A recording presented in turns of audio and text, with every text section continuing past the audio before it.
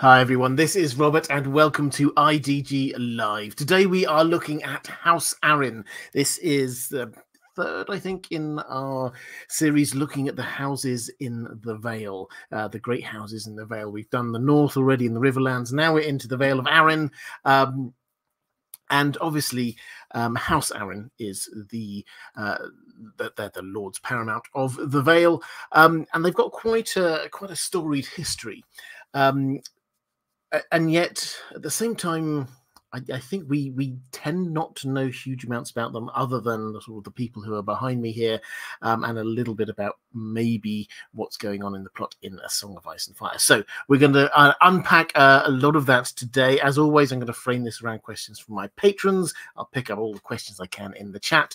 But I will start with a bit of an overview of who they are. And let's get the map up. As always, this is quartermaster.info. Please do go and support them if you can. I think they make excellent maps, or an excellent interactive map of Westeros and Essos. So let's look at House Arryn. House Arryn are Andals. They come from Essos, and they consider themselves to be part of the oldest and purest of the Andal houses, Andal heritage. We often think about the first men and how far people can trace their ancestry back in Westeros. When it comes to House Arryn, only the most recent part, it's thousands of years, but only the most recent part of their history has actually been based here in Westeros. So they came over, they weren't, although they were from a sort of a storied and ancient lineage, they weren't, to start with, the biggest and most important Andal house during the invasion. And remember the invasion, the Andal invasion of Westeros and the Vale, which was the first part of the Westeros, which they took over. This wasn't a massive fleet coming over and attacking. This was a kind of a drip of armed immigration is probably a good way of saying it. A group would come over, and then another group would come over, and then another group would come over. There'd be a battle here. There'd be a marriage between two families over there, and slowly but surely the makeup of the Vale was changed, often by force. And as we looked at when we were looking at House Royce a couple of weeks ago, House Royce, as a First Men family, they eventually took a stand. They led a coalition of the remaining First Men houses and against these Andal invaders, and tried to pick them off one by one. Robar II Royce was this last king of the First Men. And eventually the Andals got their act together, created something akin to a united army, and found somebody to lead them in battle. Probably the greatest knight or leader at the time, this guy called Artis Arryn. Now, we talked a little bit about the Battle of the Seven Stars, so I'm not going to go over that in detail. Suffice to say that Artis Arryn had made sure the battle was fought on his home territory, where he knew, just at the base of the Giant's Lance. And that advantage allowed him to take the First Men army by surprise, outflank them, a little bit of trickery about pretending to have somebody else dressed up to look like him in his armor, while he led some troops around in an outflanking maneuver.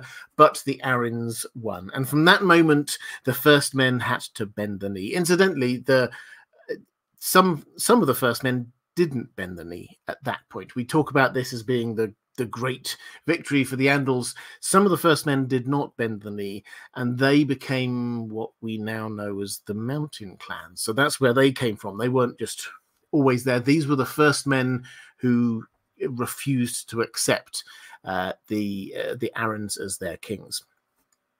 And the Arryns styled themselves as the kings of the kings of Mountain and Vale. And they, if you look at the map here, you will see that the area, which is right in the center there, and at the base of it, the Giant's Lance is this huge hill, huge mountain, and at the base of it, the Gates of the Moon, which was a castle, which was a stronghold, which was there for quite a long time. And then they, over the course of generations, built at the height, at the top of this mountain, they built the Eyrie. Now, this became the center. It is geographically very, very close to the center anyway of the region, but it's there. One end of the Vale itself, the Vale of Arryn, this incredibly fertile strip of land, which is only 20 or so miles across. You can see from sort of side to side, from edge to edge, but it's incredibly fertile and grows. You can grow enough crops there to feed all of the people of the region. It's also strategically placed in that the one pass that we have through the Mountains of the Moon, which comes through the Bloody Gate, takes you all the way up to the Eyrie. Now, once they'd got this castle on the top of the hill, this was considered impregnable, and it was pretty much until dragons, which we'll talk about in just one moment. But if you read that early chapter in Game of Thrones Book 1, you will find when Cat goes up there with Tyrion, and there she's taken him as a captive to the Eyrie. This is really hard work getting up there. It's not something that an army could easily do. There were 3 way forts along the way. It's single file. It's rocky. At one point, you have to get on basically trained mountain donkeys just to get along the path, or you would probably fall off. At the very top, you can't easily just sort of walk up there. You either have to be climbing up a ladder or get pulled up on this kind of winch pulley system. This is when they say it's impregnable, this is what you could defend that against pretty much any army, because they can only come at you one at a time. So this added to the feel of the Vale of Arryn as a whole as being able to just sort of cut itself off from the rest of Westeros if it wished. It had the mountain range, which you can see there, the Mountains of the Moon, which physically cut it off from most of the rest of Westeros. Yes, there were the ports of Gulltown and some smaller ports around the side there, but even if you managed to get in, you couldn't take the capital. So this, I think, has fed in over the centuries to this feel amongst House Arryn and the Vale as a whole, that they sort of do keep themselves to themselves. And over the course of the next few thousand years, we don't have huge amounts of information about what happened. A couple of legends, which I can touch on in a little bit. I've got some questions about them. But the only bits of history that we really hear about are there was an ongoing battle for quite some time with the Starks over the Sisters, the islands there in the Bight. You can see just above the Vale of Arryn, but just south of the north. There's a patch of water in which there are several islands, 3 islands in particular, the Sisters, and there was a bit of a fighting about that. There's another few smaller islands like the Pebbled and Witch Isle that don't really play huge amounts of a role in the story, but they get captured by the Arryns as well. There's a few attempted sort of invasions and incursions from some slavers over in Essos and a few raiders, but it comes to nothing. And so for most of this time, the Vale is just ruled relatively peacefully by the Arryns, and the only real threat to them comes from the occasional raids from the mountain clans. So that's the story for quite some time. And when then we get to the Targaryen invasion. Now, at the time, Aegon's conquest, the Targaryen invasion. Now, this was something which obviously the Arryns had been very aware of as a possibility for a while. If you look at the map, Dragonstone is just there, sort of like basically off to the southeast. It's off the east coast of Westeros, and the Vale is not that far away. So they will have been aware of this. They will probably have seen the dragons flying every now and then. And so when the Targaryens invaded, they were ready quite quickly. And there was a plan of an invasion to start with from the Targaryens. They landed in what became known as King's Landing later, the city built up where Aegon landed, hence the name. If you never realized that's why it was called King's Landing, it's because that's where King Aegon first landed. But they sent off a fleet to try and take Gulltown, which is the city, the only city in the Vale and the main sort of access port. This was led by the Velaryons, the Targaryens' great allies, longtime allies, and a guy named Daemon Velaryon led it.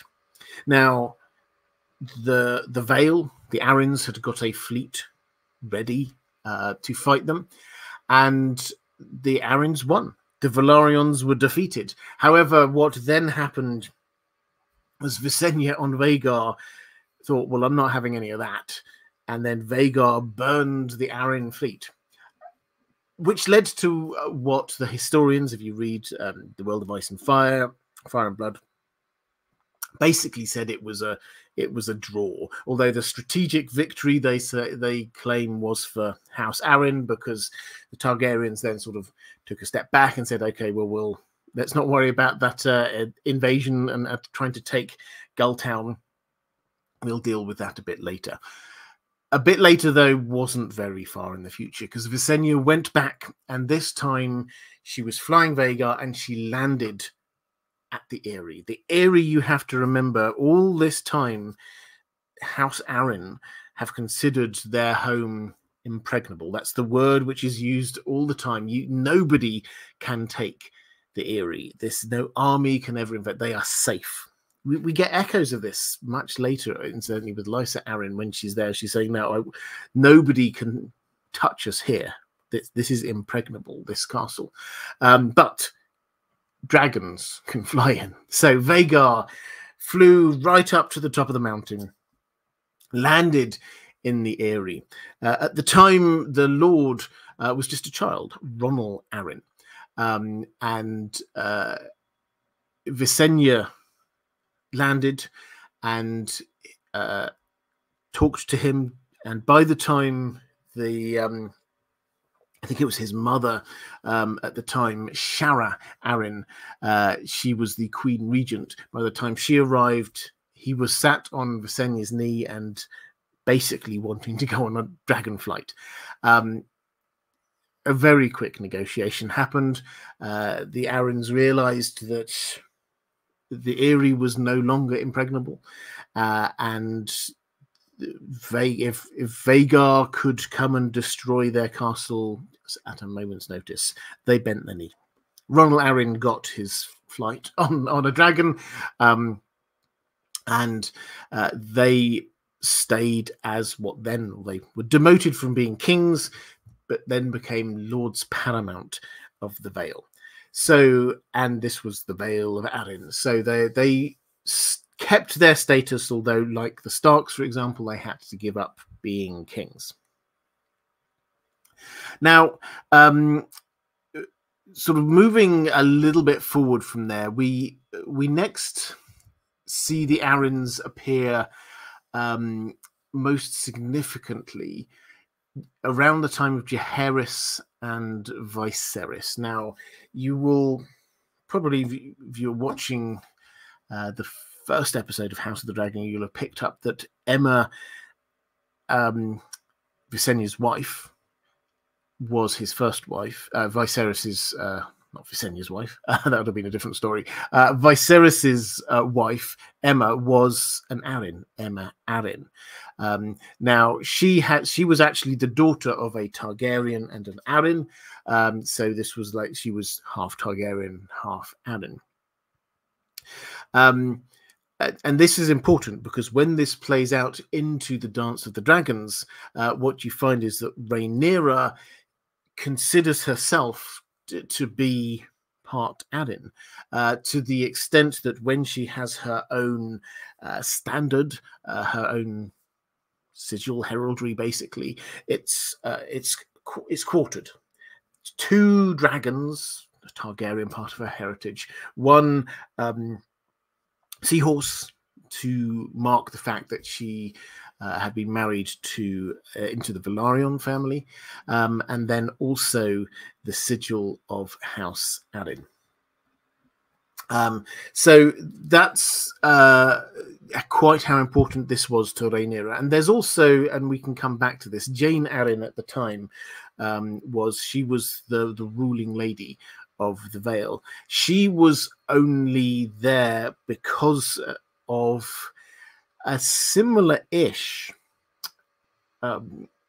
dispute about inheritance to the one that Rhaenyra was facing, which was that Jane Arryn inherited as the daughter of the eldest son, but this was disputed by a son of the second son. So it was a matter of, are women allowed to inherit? And in the Vale, because Jane Arryn, who was quite an indomitable figure, it would appear, she managed to hold on to power. And so when Rhaenyra sent Jacaerys to the Eyrie to try and get her support was very clear for 2 good reasons. Firstly, because Rhaenyra was family. But secondly, Jane Arryn's own claim to be the Lady of the Vale was based on the same principle that allowed Rhaenyra to claim to be the rightful heir to the Iron Throne. So there's a... and I hope that they show this on the TV show. I believe they've cast Jane Arryn, which would be excellent. But you have to say that the Vale subplot is not a huge part of the Dance of the Dragons. So it's entirely possible that they might play this down and not show us huge amounts about what it is. Trying to... If you're going to cut something out for reasons of time or simplicity of narrative, then perhaps the Vale would be one of the bits that you would do, or you would take out. Right, now moving on to probably the next most... I mean, they got involved a bit in the Blackfire Rebellions. We talked about that briefly last time as well. But Jon Arryn is where we really pick up this story. Jon Arryn is he's the Lord of the Vale just before Robert's rebellion. Now, he has at this time, he's not an old man. He's, I think, in his late 40s, 50s, something like that. But he's had 2 marriages, neither of which produced any children. His heir at the time is his nephew, and he takes on a couple of foster children, Robert Baratheon and Ned Stark, and they grow very close to each other and also to him. They view him as being this kind of foster father figure, second father to both of them. And when the moments that build up to Robert's rebellion start to play out, you get this alleged abduction of Lyanna Stark. Brandon Stark gets furious about this, and he heads down to King's Landing demanding to see Rhaegar. Rhaegar's obviously not there. Aerys captures him and the people who are with him, one of whom incidentally happens to be Jon Arryn's heir. Brandon and the people with him, with one exception, Glover, Ethan Glover, are all killed. Aerys II then demands that Jon Arryn gives up Ned Stark and Robert Baratheon to him as well. And it's that sparks the rebellion. We think of this as Robert's rebellion because Robert is the person who emerged as king at the end of all of this. But the decision, as much as anybody else's, to have a rebellion was Jon Arryn's, because it was to him that Aerys made the demand. He says, give up those two guys, hand them over. And Jon said no. And the moment he said no, that was it. That was going to be war. At which point, Robert Baratheon went south, Ned Stark went north, went to rally their forces. Eventually they came together and the battle was joined. In order to establish the alliance that they needed to get the strength that they needed for this rebellion to work, however, they needed to get more allies together. The key ally was the Riverlands. Now, the Starks had got a marriage pact that was just about to happen. Brandon was going to be marrying Catelyn Tully. Brandon died. And it was relatively easy, probably not easy for him, but relatively easy politically for Ned Stark to sort of step up and say, okay, I will now marry Cat instead. But Hoster Tully wanted to marry off his other daughter as well and forge an alliance across the peace. And that is where Jon Arryn marries Lysa Tully. It's a double wedding. Now, it's probably, and we'll come back to this when we're talking about Jon Arryn a bit later, but it's probably worth pointing out, therefore, that this is a political marriage. This isn't a marriage of love. This isn't a marriage that either side particularly wanted. Whereas Ned and Cat seem to have really worked at it, and eventually that turned into a really good marriage and a loving marriage. With Jon and Lysa, all of the indications are that it just still remained a political marriage. She did not love him. She was in love with Littlefinger, as we well know. He seems not to have particularly loved her. He'd had two marriages which produced no heirs. This third marriage eventually did produce an heir, but that took some time, some lost children, tragically, pregnancies which didn't go to full term, that kind of thing. It was really quite hard. And Jon seems to have thrown himself into his work, which was as Hand of the King. Robert Baratheon, having claimed the throne, he wanted to have his father figure there by his side ruling the kingdom. And Jon did, to all intents and purposes, rule the Seven Kingdoms, because Robert Baratheon, having become king, didn't really care about rulership. He didn't really care about anything other than him enjoying the fruits of being king.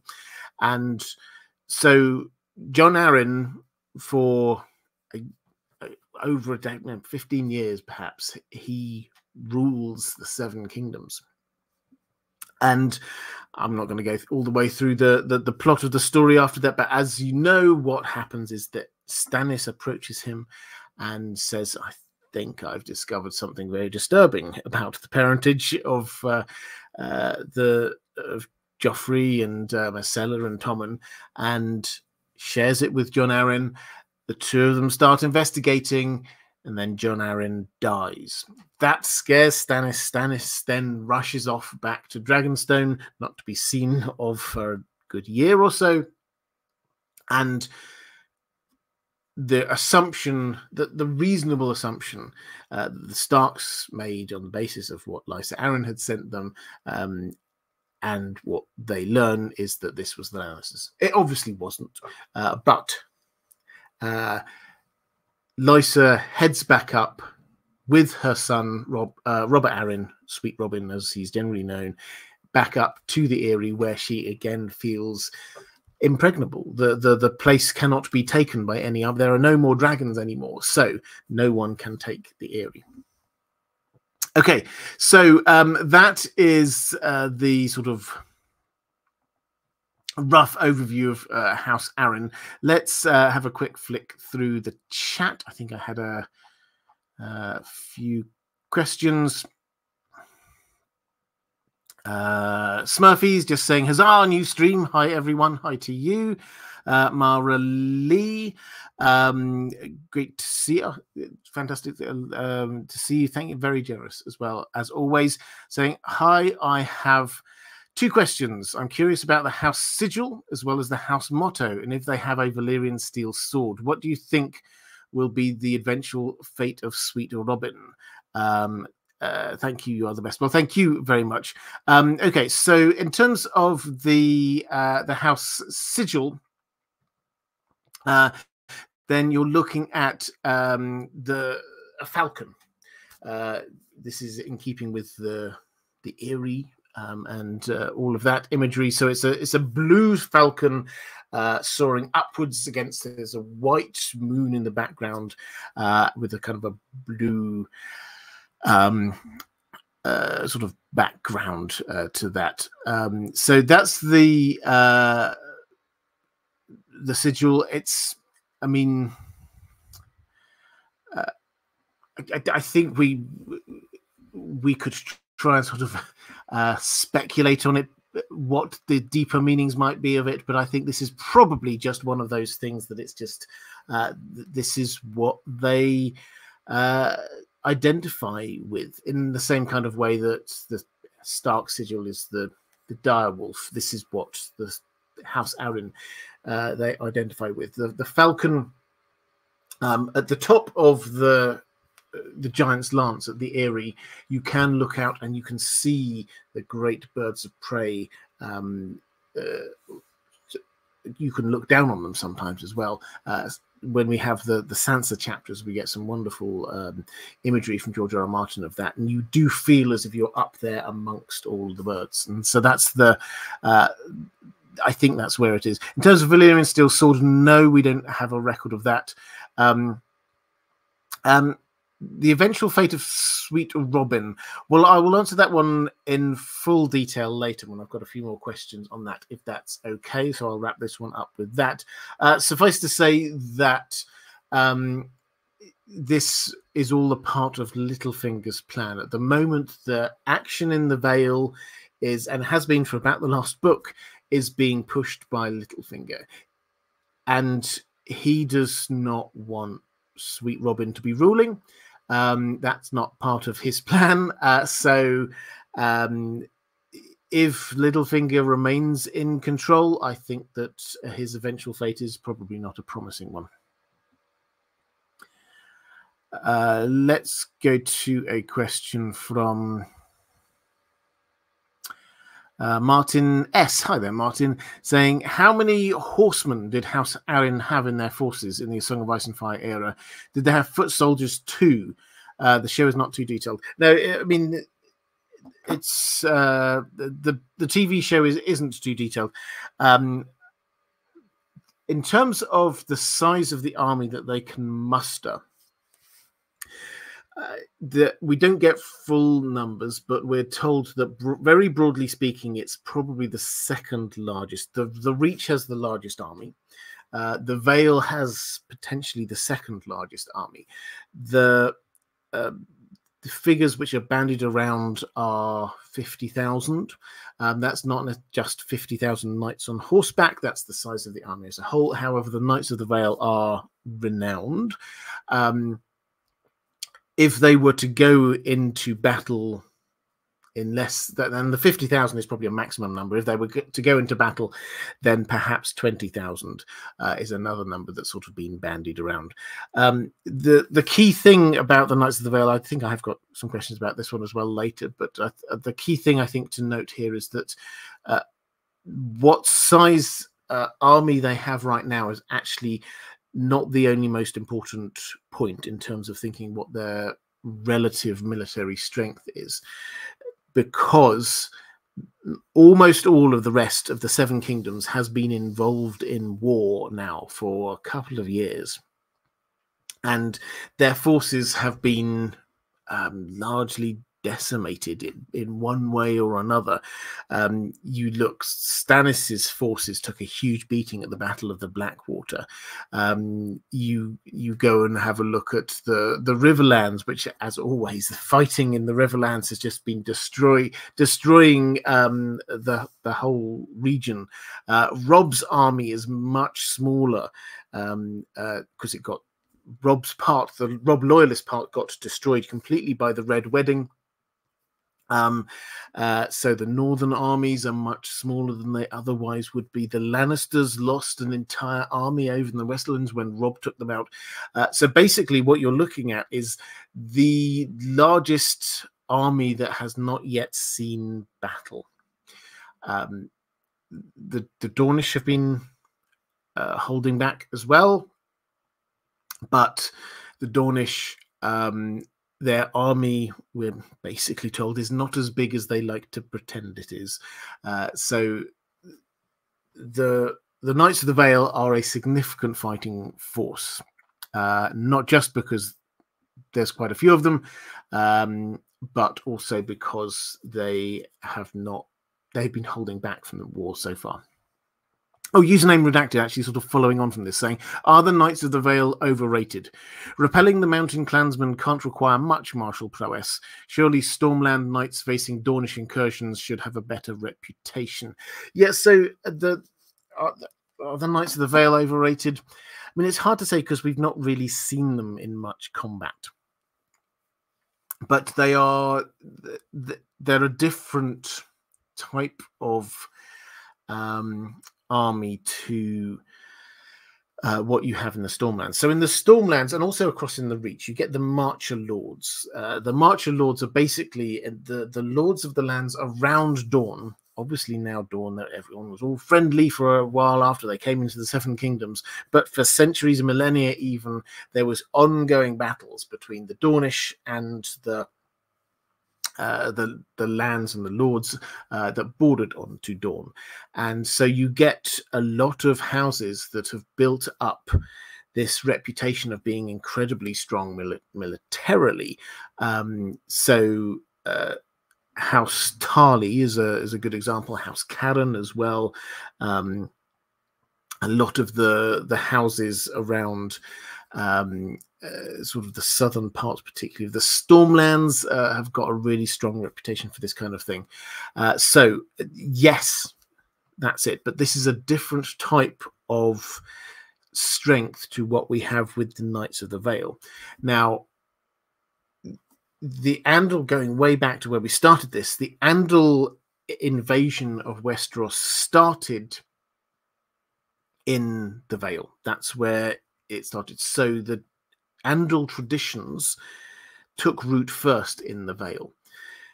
Now, one of the key Andal traditions is that of knighthood. Knighthood is something which came from Essos. This wasn't something that the First Men do. This is why in the North there are a lot fewer people who are Sir someone or other, because knighthood isn't really a First Men thing. Knighthood is a this is an Andal thing. And chivalry and the shining armor and jousting and all of that stuff, that's an Andal thing. And that is what we have in the Vale. Now, the Reach took that, and the Reach is now probably the real home of chivalry and knights in armor and things like this. Is where you get people like Loras with their beautiful armor and their jousting and their offering sweet roses to ladies in return for a favor. All of that kind of business. That's the Reach specializes in that. However, The Vale consider themselves, rightly, as being sort of the first home of Andal culture in the Seven Kingdoms. There is a bit of a hint, it has to be said, that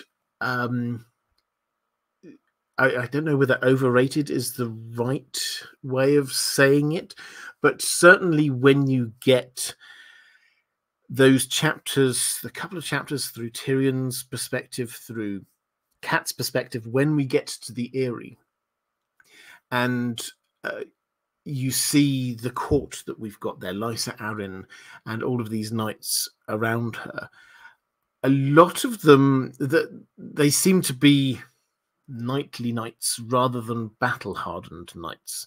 This is how and why Bronn put himself forward, because he could see the person he was up against and thought, I can take him. Because Bronn is battle-hardened. He understands the art of fighting as opposed just to the art of tourneys. So there is a hint. This doesn't go across the whole piece. There are certainly some clear examples, like Lynn Corbray we were talking about last time, clearly quite a vicious and very skilled fighter. But there are definitely some parts of the Vale Knights who are more about the image than they are the practicality. But there are a lot of them. So they're definitely still a sort of a force to be taken very seriously. Let's go to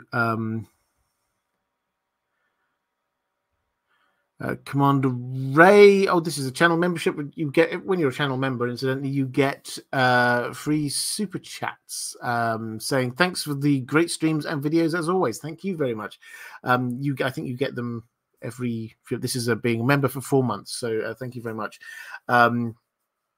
Super chats and things, to be honest, if it's highlighted, that makes it a lot easier. I get a lot of messages go through during streams, so it's just a lot easier for me to see. So let's go to a question from my patrons. Raven's Oath.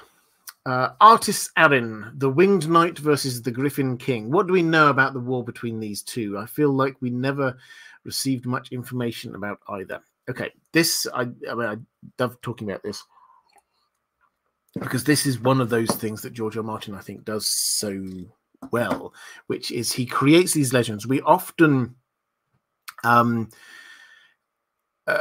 we get legends of, say, the North, we often want to just believe them completely. This is exactly what the tales of the Long Night, the legends, the stories of what happened then. We say we want to believe them completely because there clearly is some truth there, at the very least.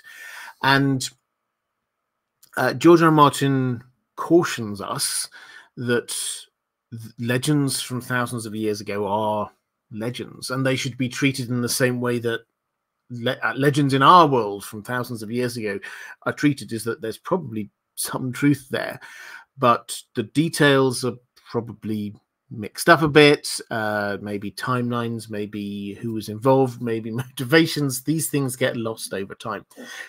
And in the Vale, he gives us this very specific example, where we have this legend of the Winged Knight versus the Griffin King. Now, the Maesters tell us that this is a legend from before the time of the Andals.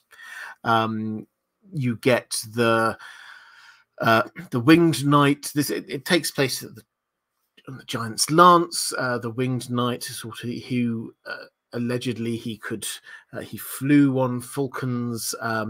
He could control birds.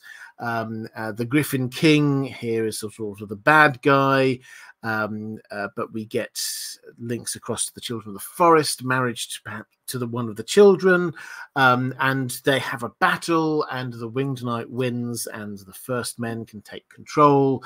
And this is a legend from way back. However, the modern tales that are there, the Winged Knight is Artis Arryn, that first, if you remember the first king of the mountains and the Vale, the one that won the battle against the first men, that is the person who is now identified as being the Winged Knight. And the very clear implication is that what happened was that the singers, troubadours, wrote songs in order to try and curry the favor of the new lords of the realm, the new kings. They took an old legend and they kind of tweaked it, rewrote it to put the Arryns in the place of the heroes. And that now is what the legend is about. And in fact, you get this gets mentioned a few times in the chapters, the Sansa chapters. We have Robin Arryn, Sweet Robin, seems to love these stories. He demands that Sansa tell him stories about the Winged Knight, and actually, this is the inspiration for her. If you remember, that she comes up with this idea, puts it to Littlefinger, and Littlefinger says, "Great, fantastic idea," of having this order of the Winged Knights, this sort of near equivalent, sort of like an echo of the Kingsguard kind of idea of having these elite knights who would be guarding the Robin Arryn, Sweet Robin, the Lord of the Vale. And so they have a tourney. They've arranged a tourney to select who these Winged Knights should be. And Sansa comes up with this idea because she realizes that Robin Arryn, who's scared of a lot of things, one of the things that brings him comfort is this idea that Winged Knights might protect him. So the whole concept of what this conflict was, this legend has been shifted from what was originally a First Men legend of how they took the Vale, and turned into one how the Andals took the Vale, the Griffin King in their bit of the story as the First Men, and the Winged Knight, their courageous Artis Arryn, their first Andal king. And this is George R. R. Martin, I think, just giving us a hint as to how in his mind legends can be shifted and changed according to the political needs of people at different times. And I would suggest that perhaps we should then start thinking about, are there any other legends out there that have perhaps been tweaked and changed a little bit? Can we actually take these thousands and thousands of years old stories at face value? Probably not. John Buxton, channel member for 3 months, saying, shout out to Robert and all my esteemed home slices in the chat. Thank you very much. I hugely appreciate it. Let's go to question from Jay. What is Jane Arryn's familial relationship to Roderick Arryn? Okay, so this is Jane Arryn, who is she's the Lady of the Vale during the Dance of the Dragon. So we're going to see her in House of the Dragon. They have, as I said, apparently they've cast her, so we'll see her presumably, probably only briefly. It's worth saying, actually, I mentioned the Jace doing the visit, and her reason for supporting Rhaenyra. It's probably worth just pointing out that Jane Arryn said, yes, of course, we'll support Rhaenyra in exchange for dragons defending the Vale. And then Rhaenyra sent her youngest son by her first husband, Joffrey, over to the Vale for safekeeping, as well as Rhaena Velaryon, who was one of the twins from Daemon's first marriage. So the Vale actually turns into a kind of a safe harbor away from Dragonstone. If the Greens are going to be attacking anywhere to be getting at Rhaenyra, they're going to be attacking Dragonstone. So the Vale feels like a lot of a safer place for some of the younger members of Team Black. Anyway, so Jane Arryn, what's her relationship to Roderick Arryn? So Roderick Arryn is the person who, way back in the time of Charis, he marries Daella Targaryen. Now, she was, I mean, she's described in a quite similar way, it has to be said, in the books to Helaena Targaryen, who we will know from House of the Dragon. Not so much in the way that House of the Dragon have used Helaena very much in the Dragon Dreamer kind of idea, but they use words like simple and the hints that she's not very clever. With Daella, then there's mentions that she can read, but not very fast, and she seems to get quite scared of a lot of different things, and she seems to have very simple way of understanding, a straightforward understanding of the world. This is all given to us via the Maesters, who obviously have their own agendas, but Daella was supposed to be, she was supposed to be married to one of her brothers, whose name escapes me, begins with a V. I'm sure somebody in the chat will pick it up in a moment. But that didn't work out. They just did not like each other. And so she basically gets, and at the time, the Jaehaerys and Alicent, they had a lot of children, and they were just trying to find people for them to marry. And eventually, we get to the point where nothing was working. She did not like any of these people who was being put in front of her. A lot of them decided that they didn't want her. And eventually, Jaehaerys says, "Right, we're going to, Alicent, get her married within the year. Before the year is gone, just marry her off to somebody, or else I'll send her off to become a silent sister." She can't even become a scepter because she's not that good at reading. So I'll send her off to be a silent sister. So Alicent basically scrabbles around and then finds Roderick Arryn and marries off Daella to him. Daella, we're told, decided on him because of the various options she was given. He seemed kind, which is, I suppose, a nice thing. But that, a bit of a digression. From that came Aemma Arryn, who then married back into the Targaryens married Viserys. But this Roderick Arryn, who married Daella Targaryen, that was his second marriage. His first marriage, we don't know who his first marriage was to. George R. Martin doesn't tell us everything. But his first marriage, he did have some children, I think 4 children from. And when we're not told exactly, George R. Martin hasn't given us this bit of the family tree, but the implication is that she is, that Jane Arryn is Roderick Arryn's granddaughter through his eldest son. So that's the kind of the implication we've got there. George R. Martin does love his family trees, but sometimes he misses out little details. We have to just kind of join up the dots. That maybe there was another generation in there, but probably not.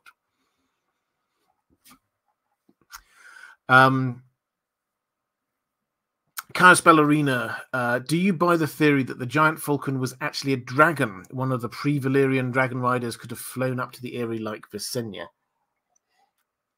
It's possible. This is mentioned in a kind of a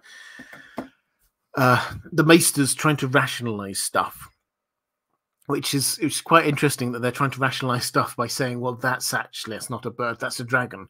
But the Maesters' worldview is very clear and strong that the dragons did used to exist. The dragons did used to fly sometimes over to Westeros, and they claimed that the winged knight who would fly on a falcon, perhaps he was flying on a dragon. I think the only possible answer we can do to this is perhaps. Where does this originally come from, this idea? Maybe this comes, if this was a first man that this comes from, maybe this is somebody who is warging, is another option. Maybe warging into a falcon. Maybe that's where all of this starts. A dragon is another possibility. If I had to guess, I would probably say that the first men warging thing seems more likely to me. But yeah, if you want to think it is a dragon, then I don't think there's any evidence to say that it definitely isn't.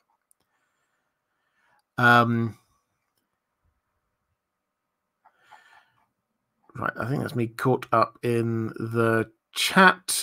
T Nickel just saying appreciating the live streams. Well, thank you very much. I appreciate it. Let's go to Erasla, kind of following up on this Jane Arryn. So we're back in the Dance of the Dragon still. Jane Arryn question. Despite Jane Arryn pledging to the Blacks early on in the war, they don't really do anything till most of the fighting is done. Why did Jane Arryn wait so long to send her forces? Well, it's a good question, and we're not told exactly, but we have a few little hints here and there. The first one is that it's not that there were no Vale men out there in the war. We're told some of them did go to rally to Daemon when he went to Harrenhal. Certainly, when Rhaenyra holds King's Landing, then we get mention of at least one Royce there. So there are some Vale men there. I think it's fair to say, though, that yes, there wasn't a big Vale army which came out. Now, eventually there was an army which landed pretty much after Rhaenyra had been deposed and being killed. Then they rallied. The Arryns said, "What? Well, we're not going to let them get away with this." And that's at the point at which suddenly you get this kind of trifecta of Rhaenyra loyalists all arrived near King's Landing right at the very end of the war. You got the Vale troops who actually landed, I think it was at Maidenpool. They landed just a bit north of King's Landing. Plus you get the lads, the Riverlands army, the Tullys sort of finally having sort of come out to war, and also Cregan Stark and his northern warriors coming down the King's Road from the north. So they all arrived at around the same sort of time. But I think the short answer is, why was there not a big Vale army involved earlier on? Is that I think they weren't asked. It is probably, it sounds a bit lame, but I think that's it. The attack plan for the Team Black, it wasn't that, or the way that they wanted to win the war, it wasn't that based on armies on the ground. If you think about their tactics and strategies, yes, obviously they got involved in a few battles on the ground, but when, spoilers for House of the Dragon obviously here, in case you're new to this channel, the rule on this channel is that book spoilers are absolutely fine. The books have been out for a while. TV show spoilers are not okay. I don't look for TV show spoilers, so I'm not sharing any TV show spoilers. I know no TV show spoilers, honestly. But if I'm saying what happens in the books, there's a fair chance that something very similar is going to happen on the show. So that said, the Team Black strategy, yes, they wanted boots on the ground, but it was more about the dragons. When Rhaenyra took King's Landing, it was about the Dragon's Landing. There was some troop support as well, but it was mostly about the Dragon's Landing and them coming in and taking King's Landing that way.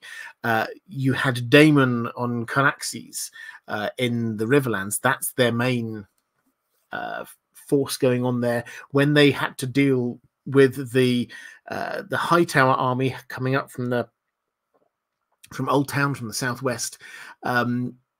They dispatched a few of the dragon seeds off there to deal with them. It was their main focus was about the dragons. So actually, they knew what we know if we take a step back and think about it. The way to win the Dance of the Dragons is to have your dragons winning. You have a dragon advantage over your opponent. One grown dragon can take out an army just like that. So there wasn't an urgent need for a Vale army, and I don't think they were asked for it. Added to which, Rhaenyra seemed to be treating it as a place that they could put some of the younger family members in, where they're protected. Also some dragon eggs. 3 dragon eggs were sent over there as well. So that seems to be what they wanted the Vale for, not their army.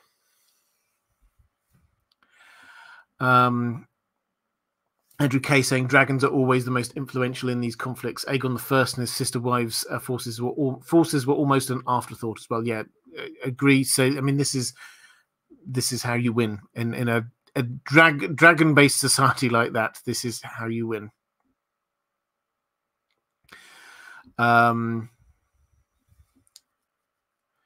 Let's go to a question from the King's Road saying, "G'day, Robert. G'day to you. In the books, as in the TV show, Sweet Robin," so we're now moving up to Song of Ice and Fire time, "Sweet Robin couldn't have been less like his father, Jon Arryn. What do we know of Jon Arryn's relationship with his son? We know he meant to have him fostered elsewhere, but are there any other interesting points?" Well, we don't get told huge amounts about that relationship, it has to be said. It happened before the main events of the show, and we never meet Jon Arryn. He's dead before the action starts. So we have to kind of read between the lines a little bit. When I was giving the overview, where I started, actually, I think is the right place to start, is that this was a political marriage with Lysa. And it was a troubled marriage as well. They both did their duty, so to speak, but there were disagreements and disputes between them. When we saw Lysa, she seemed to be... insert your own appropriate words there, but quite sort of gregarious and high-strung, which seemed quite at odds with what we seem to know about Jon Arryn. So there probably was a bit of a personality clash. They lost a few... there was a lot of failed pregnancies. They lost a few potential children, but then they did finally get this one child, Robin Arryn. When he arrived, Jon Arryn had one of, if not the busiest and hardest jobs in the entire Seven Kingdoms. He was Hand of the King to a king who didn't care about ruling himself, who didn't want to get involved in any of the day-to-day running of the Seven Kingdoms, and yet wanted a ridiculously lavish lifestyle. This was hard work. So I think it's probably fair to say that Jon Arryn did not see huge... We never hear, oh, when he doted on his son or anything like that. So there probably wasn't huge amounts of time there. And the clue we have is that Jon Arryn apparently had been planning to send Sweet Robin to be fostered with Stannis Baratheon. Now,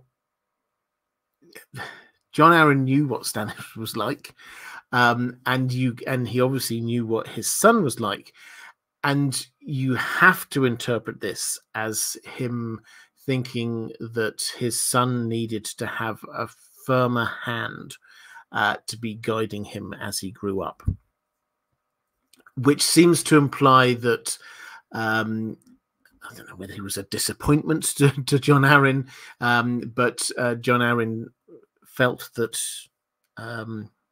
Lysa perhaps was mollycoddling him too much, something along those lines.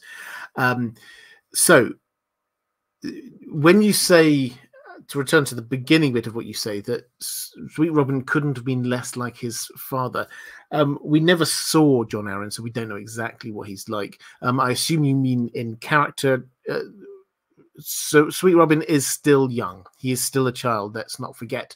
And who knows what would have happened if he had ended up with someone like Stannis bringing him up. Maybe he would have become more like his father.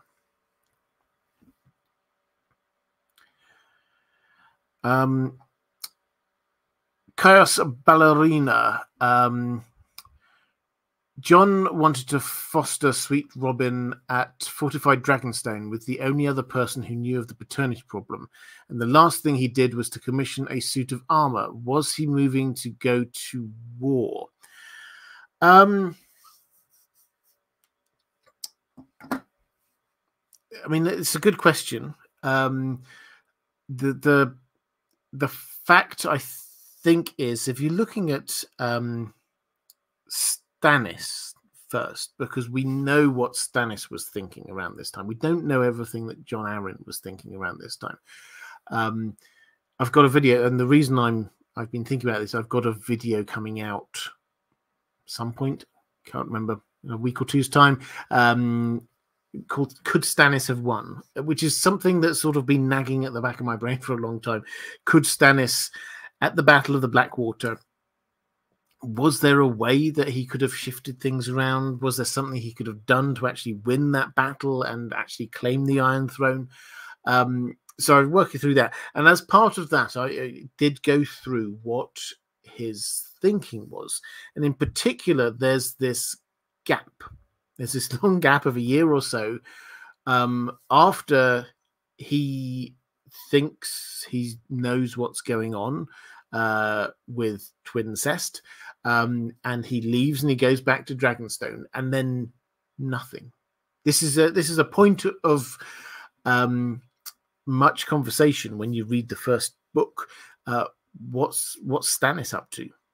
Where he's gone back, we've not heard anything from him, and he didn't declare himself. He didn't say I'm the king. He didn't say Joffrey's illegitimate. Joffrey's a bastard. He's not Robert Baratheon's son. He didn't say any of these things until much later, until we've already got until Robb Stark has been made king in the north, until his own brother Renly had declared himself king. By this point, Stannis's hand was largely forced, and he did have to send out that letter. But we get Davos talking to Stannis, and Stannis is very open and honest with Davos. Davos is very open and honest with Stannis, and basically they say Stannis didn't think he had enough proof. He didn't think that he had the proof that he could show anyone to say this is definitely the case, therefore I should be king, therefore I'm going to take the throne by force. That's what the delay was. He just didn't think he had the proof for it. And though we don't get inside John Arryn's mind, we don't know what he was thinking, but the clear implication, given that the two of them were working together on this, John Arryn, although, yes, he says the seed is strong, these are his dying words,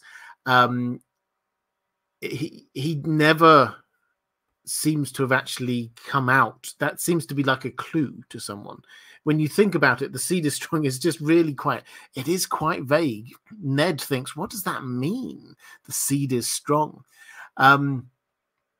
It's almost as if John Arryn was there thinking, I don't have enough yet to say, even on my deathbed, for sure that this is the case.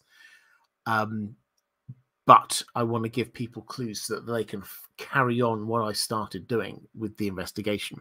So if you take all of that and then you're going to wind it back to where we were with the question, was he preparing to go to war? I I think that the two things, sort of the ordering the armor and the sending his son to Stannis to be fostered, both of them have reasonable other explanations. We've already covered why he might send Sweet Robin over to Stannis. Actually, from his perspective, probably made reasonable sense. The going to order a set of armor, we've got a reasonable explanation. This was an excuse to go and take a look at Gendry when he's trying to understand, Gendry, of course, being Robert Baratheon's bastard son, and he was just wanting to look and say, okay, so that's what this bastard son looks like. Surely his children by Cersei should look a bit like that. So that was an excuse. So we have got reasons for those things. Jon Arryn probably, in the back of his mind, thought, well, he will have known that if he went public, it would be war. So there's no hint that he'd sort of sent back to the Vale to say, hey guys, can you just start getting ready? In the way that, incidentally, Ned does when he heads south. It's an easily overlooked factor, but it shows actually quite a lot of Ned's character. When Ned heads south, he thinks this is going to end in war. He thinks there's a fair to middling chance this is going to end in war, and he actually sends off a few messages. He sends a message over to the Manderleys and says, "Look, just on the quiet, just can you get the sea defenses up? Can you start building up your navy?" He sends a message to Howland Reed, says, just be aware, yes, you're controlling the neck, just war might be coming, be ready. We don't get those kind of messages coming through from the Vale as if that's what Jon Arryn was doing. So I think he expected it at some point if he went public, but he wasn't yet ready to go public.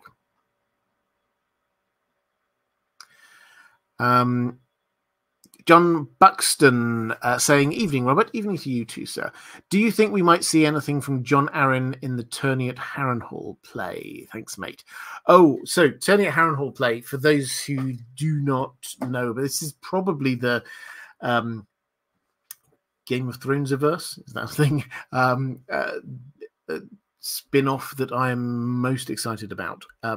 This is a stage play that is that George R. Martin is, I mean, I don't know whether he's credited as co-writer, but he has been actively involved in, about the Tourney at Harrenhal. And its current working title is The Iron Throne. And when he last mentioned it, which was towards the end of last year, he came over to London for 2.5 weeks. And he met a whole load of people, and he visited the House of the Dragon studios, all of those good things. But he also said that he'd been talking to the writers, producers of this.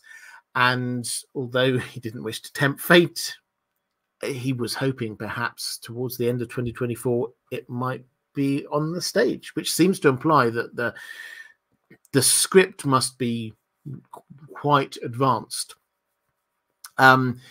We know no more, other than the fact that they're currently thinking of calling it the Iron Throne, which seems to imply that this is going to be focusing more on the sort of the political side, the sort of the Rhaegar and Aerys kind of side than anything else. Might we see anything from Jon Arryn there? Off the top of my head, I don't think he was there. I think he was still in the Vale. Obviously, though, his two foster children, Ned and Robert Baratheon, were there, and so we'll definitely get a sort of, we'll see his influence, but he doesn't. Even if he was there, he doesn't play a particular role. So, might we see him? Possibly not. Is he going to play a central role? Probably not. But that doesn't, for 1 second, stop me being hugely excited about this. A Charis Ballerina saying, "Who do you want to rule, Robin, Harry, or Timett?" Timett, somewhat Timett, obviously. I mean, I don't know about who I want to rule. Harry Harding, Harry the heir.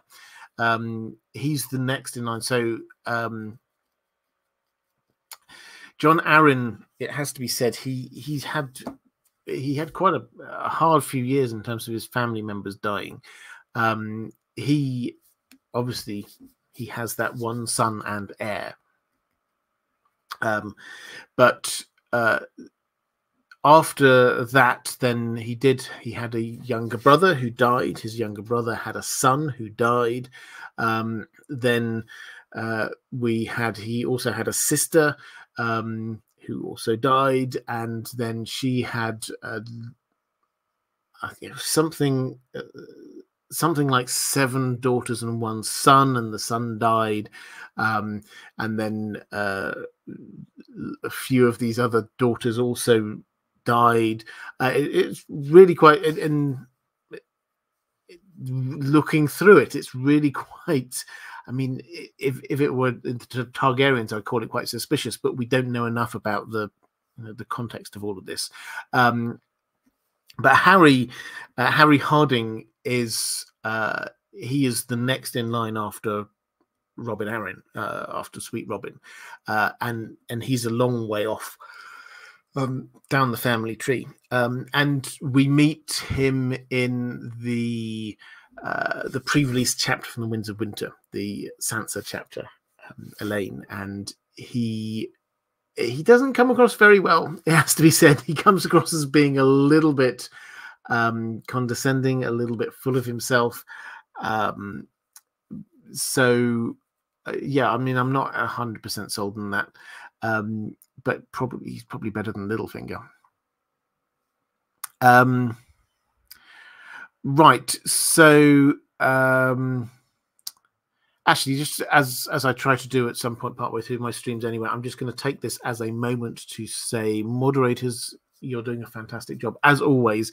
If you're in the chat, I can see, I mean, I've got several wonderful moderators, but I can see in the chat right now Stephanie Frederick, Carl Snark, and Andrew K, just giving them shouts out. There may well be other moderators in there too. I just can't see your names immediately, but they do a fantastic job keeping the conversation going and keeping it safe in case anybody comes in. We occasionally get these kind of spam bots coming in and the like, and I'm sure we will when House of Dragon comes on, but they do an amazing job. So if you are there in the chat, then please do just give them a little bit of love.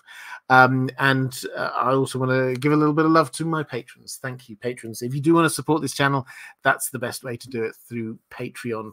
That's why I try and answer my patrons' questions all the time on these live streams, because that I can't do this without their support. So thank you very much. Let's go to a question from Rasla. Was John Arryn an effective Hand of the King? He made some great decisions at the beginning, oversaw 15 years of relative peace, but also allowed Robert to bankrupt the realm and allowed Lannister power to grow unchecked. Where would you rank him in effective Hands of the Kings? Gina Z, or Gina Z perhaps, saying, "Hi Robert, thank you for covering House Arryn. His death is mainly what we remember about him, but I'm interested about how effective he was as Hand of the King. What do we know about his accomplishments?" I think I probably had another couple of people asking the same. How effective was he a good Hand of the King?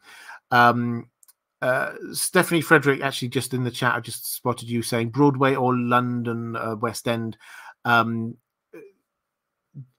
R. Martin has he has said both at various times, but his most recent one talked about London, the West End. I mean, the dream would be opening both at the same time. From a purely selfish perspective, I hope it opens in London. But yeah, it will definitely, I would have thought, if it's a success, whichever side of the Atlantic the first production's on, then it will move over to the other side of the Atlantic quite quickly. Anyway, sorry, that was a digression. Was Jon Arryn a good hand of the king? Now, this is a fantastic, I think it's a fantastic question. Because we're told, various people sort of say, yeah, he was good, he was competent, and then a lot of other people have sort of come in and said, well, but if you look at it, it all did, you know, he didn't really manage things all that well.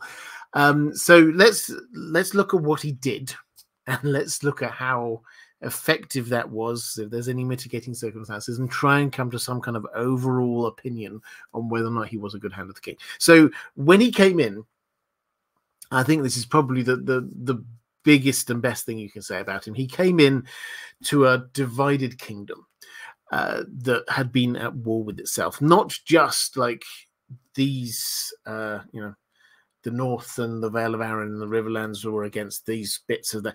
It wasn't just that clear cut.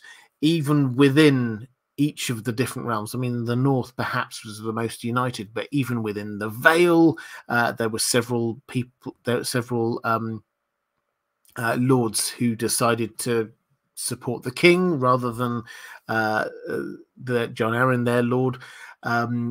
Everybody had this choice between if the Lord Paramount in their region decided to be on Robert's side, then everyone had that choice. Should we go with what our Lord Paramount does and that vow that we made, or should we go with our king and that vow that we've made? So everybody had this kind of weighing up to do. Even interestingly, even Stannis. This is I've been looking a lot at Stannis.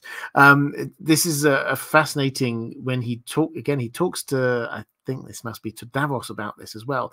And he's just fiercely honest. And he sort of says, that was a decision. We always kind of assume, you know, of course he stood with his brother, but he's there. Stannis is all about the duty. And it's just like, that was a decision that I had to make, because, you know, my duties to my king. But then my brother is rebelling, and basically he kind of admits that that time he went with family rather than duty, which places him in this kind of very much kind of Ned Starky kind of situation as well, which is interesting echoes going across there. But even Stannis was weighing up, which way do you go? And so Jon Arryn came in to a divided Seven Kingdoms. And he managed to unify it, broadly speaking. Now, how he did that was he decided he had to have the Lannisters on board. The Lannisters, hugely powerful. He had to get them aboard. It was he who basically organized the marriage between Cersei and Robert Baratheon. Now, obviously, Tywin was wanting this as well. It wasn't just Jon Arryn, but Jon Arryn was the person that Robert Baratheon trusted. And you have to remember, at this point, Robert Baratheon is in mourning for the person that he thought he was going to be marrying, the person that he loved, the person that he had, in his mind, started an entire civil war for, Lyanna Stark. Now, obviously, none of that was reciprocated on her part, but from Robert's perspective, he just ripped the continent in half for this woman who is now dead, and now he's being told he has to marry somebody else. Jon Arryn did the persuading and the bargaining that made that happen, and also tried to work out what do we need in order to get the Lannisters in on this, and actually bought in. He incidentally, he was on the opposite side of the debate to Ned about what to do with Jaime Lannister. Ned's wanted Jaime to be sent up to the wall. He just broken his vows to protect the king. He should be going up to the wall. But Jon Arryn persuaded Robert, actually, this will just annoy the Lannisters. Annoy Tywin. And secondly, probably most importantly, what he also did was he launched a peace mission to Dawn. The Dornish, the Martells, were up in arms about what had happened. Elia had been Rhaegar's wife. She'd been brutally murdered. Her children had been brutally murdered. Lewin Martell was a member of the Kingsguard. He'd been killed in the line of duty. We read later, Oberyn Martell, the Red Viper, he was going around Dawn actively trying to gather together an army to take the battle against the Lannisters. There was going to be an extra bit of war happening, and Jon Arryn talked to Doran Martell and managed to broker peace, and that actually was a significant achievement on his part. And so that's the first thing. And for broadly speaking, the Seven Kingdoms came back together. There was one bit of not peace during that time, which was the Greyjoy Rebellion.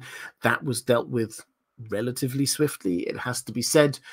Then you sort of balance this against, and so sort of prosperity and peace happened across the Seven Kingdoms. You balance this against the fact that the Iron Throne was going deeper and deeper in debt in his time.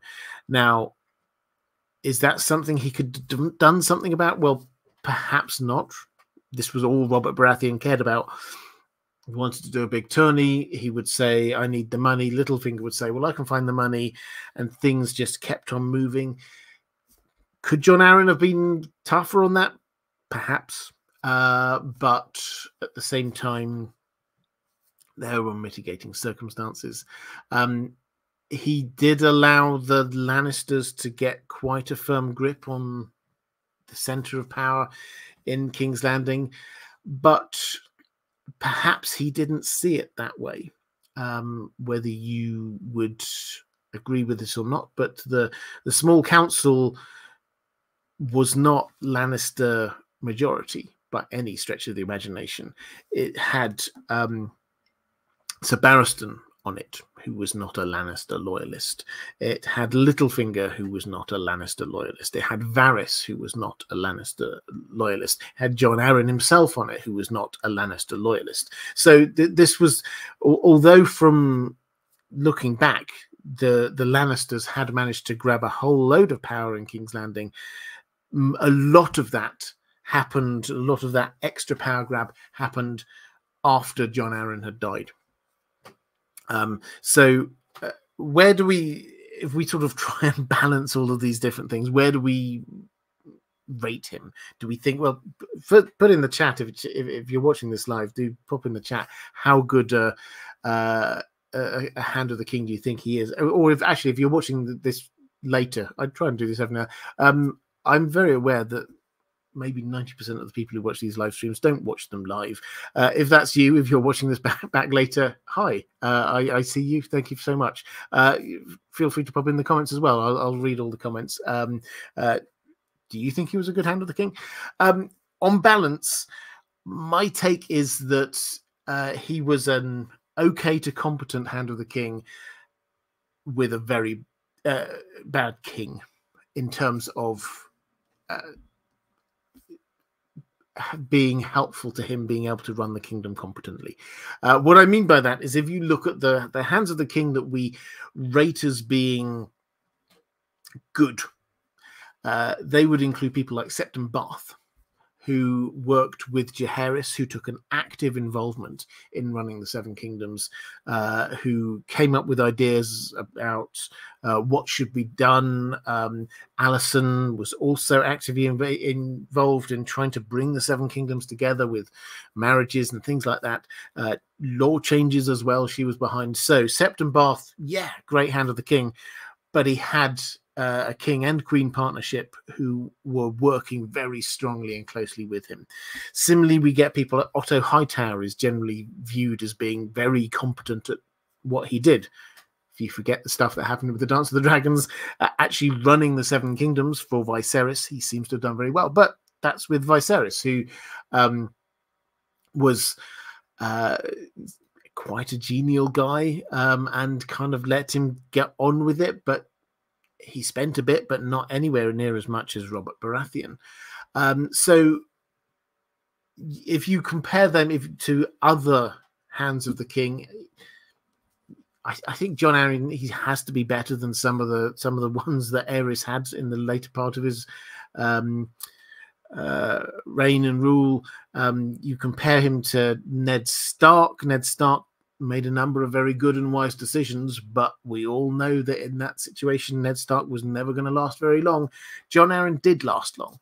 So I don't think we can say he was a great Hand of the King. I don't think we can say he was a terrible Hand of the King. I think we have to put him somewhere in the middle. One other thing, which I just, before we move on from that, which I would just asterisk, is that whenever you get, particularly Ned, Robert Baratheon was the same, reminiscing about Jon Arryn, it's rose-tinted spectacles time. They loved the guy. They thought he was fantastic. If you then look at what he did, he may not have been a bad guy, but it wasn't the same kind of level up there. I mean, Ned Stark's like, oh, I wonder what. I mean, Ned Stark does have a few self-esteem issues. He wonders what Brandon, his brother, would have done. What about Jon Arryn? So he's not as good as some people seem to think he is. Okay, let's go to the chat. I'll have a look in the chat in just a second to see what people think.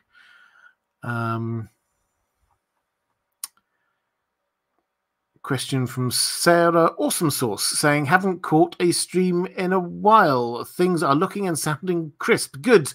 I'm very pleased to hear that. My Patreon notifications reminded me to pop in and show some support. Cheers and thanks for the content. Well, thank you very much. Yeah, I'll say this again at the end of the stream.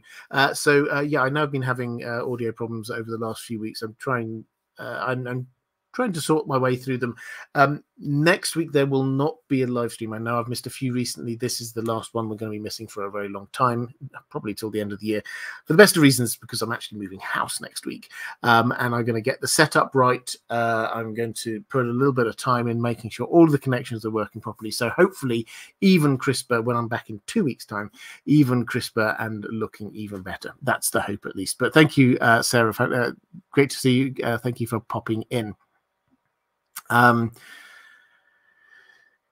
Let's go. So Andrew K saying, a hand can only do so much, surrounded by an apathetic king and self-serving snakes rounding out the circle of power. Yeah, absolutely. Luna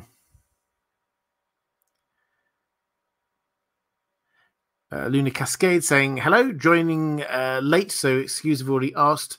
Did Jon Arryn realize how much Lysa despised him? Did he have any emotional intelligence?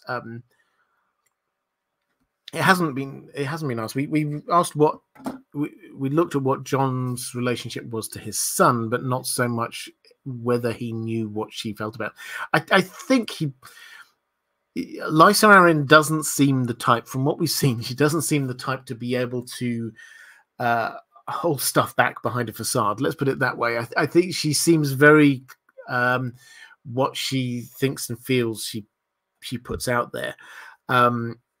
Now we do know, I probably could have tried to check this beforehand. I'm trying to remember the exact source, but we do know that she didn't. There were some things about him that she didn't like. I think maybe this was her talking to Kat, but it was just like she didn't like his bad breath or something like that. There was some like really personal things, and I suspect probably he will have been aware of this. We're not told. We never get a POV from him, so we can't ever be 100% sure about what kind of emotional intelligence he had. But I think it seems pretty clear that Lysa Arryn is not the kind of person to hold back.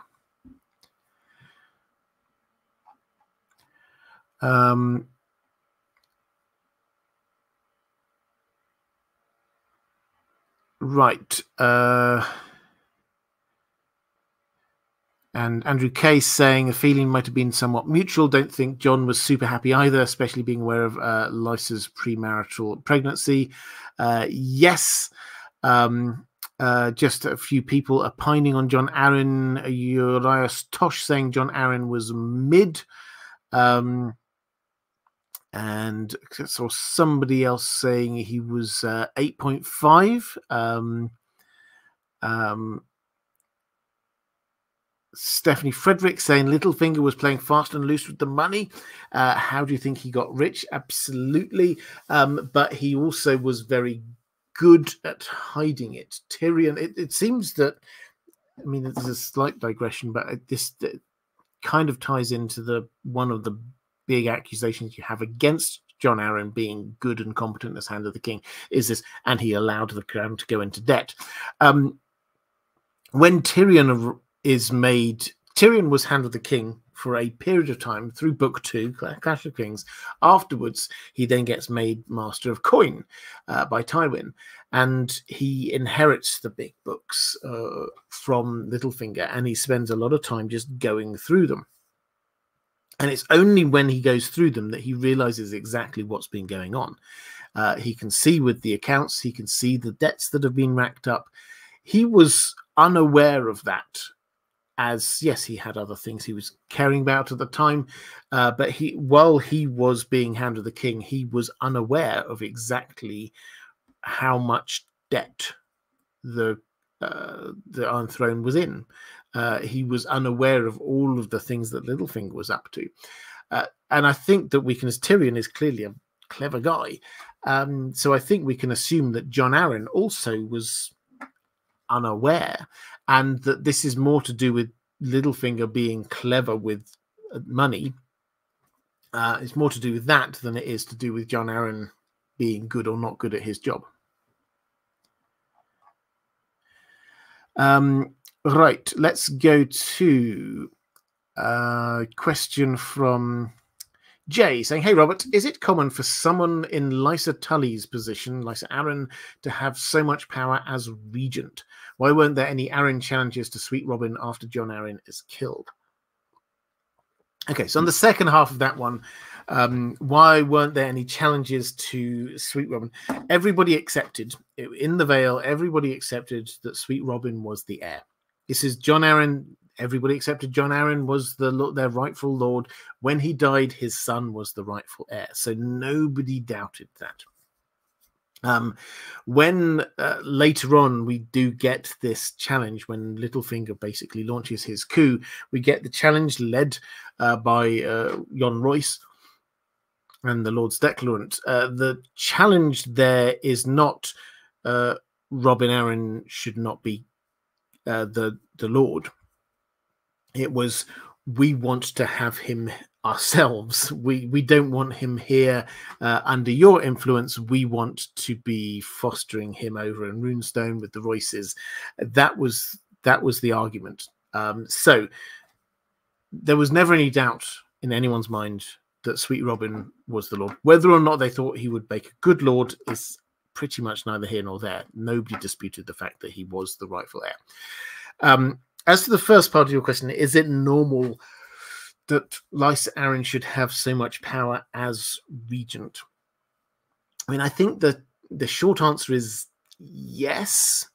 When you get a child, and we see this lots of different times, lots of different time periods in the history of the Seven Kingdoms, when you get a child as lord or king or whatever, and then a regent or some regents are put in place to be ruling in their stead, and they do rule in their stead.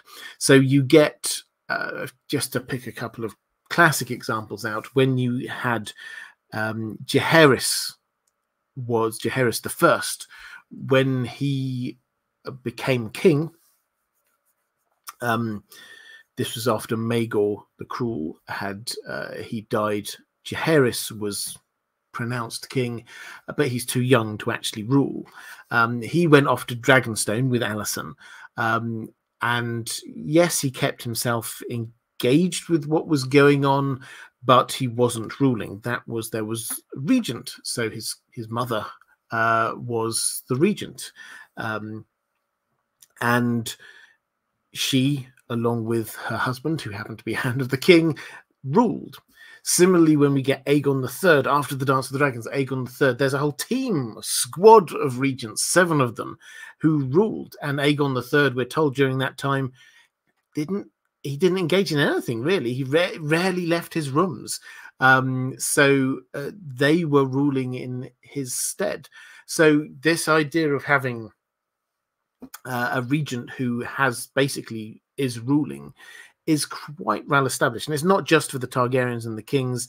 When we were talking about Jane Arryn back in the Dance of the Dragons, when she inherited, she was 3, and so she couldn't rule then, and there was a regent who ruled in her stead. That was the Lord Royce at the time. The Royces, as I say, they keep on popping up. They're hugely powerful in Vale. So I think the short answer is yes. The legal grey area is about who decides who these regents are. And that is a matter of pardon me, great power, because so Lysa Arryn just kind of assumed the Queen Regent role. Now, not everybody was 100% happy with that. So she'd come in, and just if you think through her history there, she'd been married to Jon Arryn. It was a politically necessary marriage rather than a politically good marriage. It had become known that she had been pregnant and had been forced to drink moon tea, and this was, I mean, some people might see this as a bit of a shame, sort of an honor issue for Jon Arryn, but he went through with this political marriage, and then she was not delivering him the children that for a long time that he and they wanted, and she was not the most sympathetic of characters, it has to be said.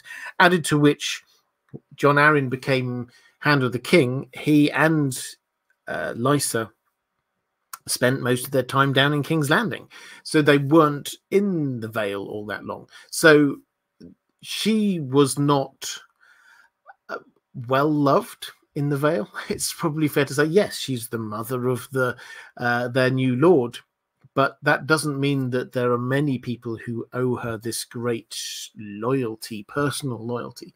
So that's the situation that you've got.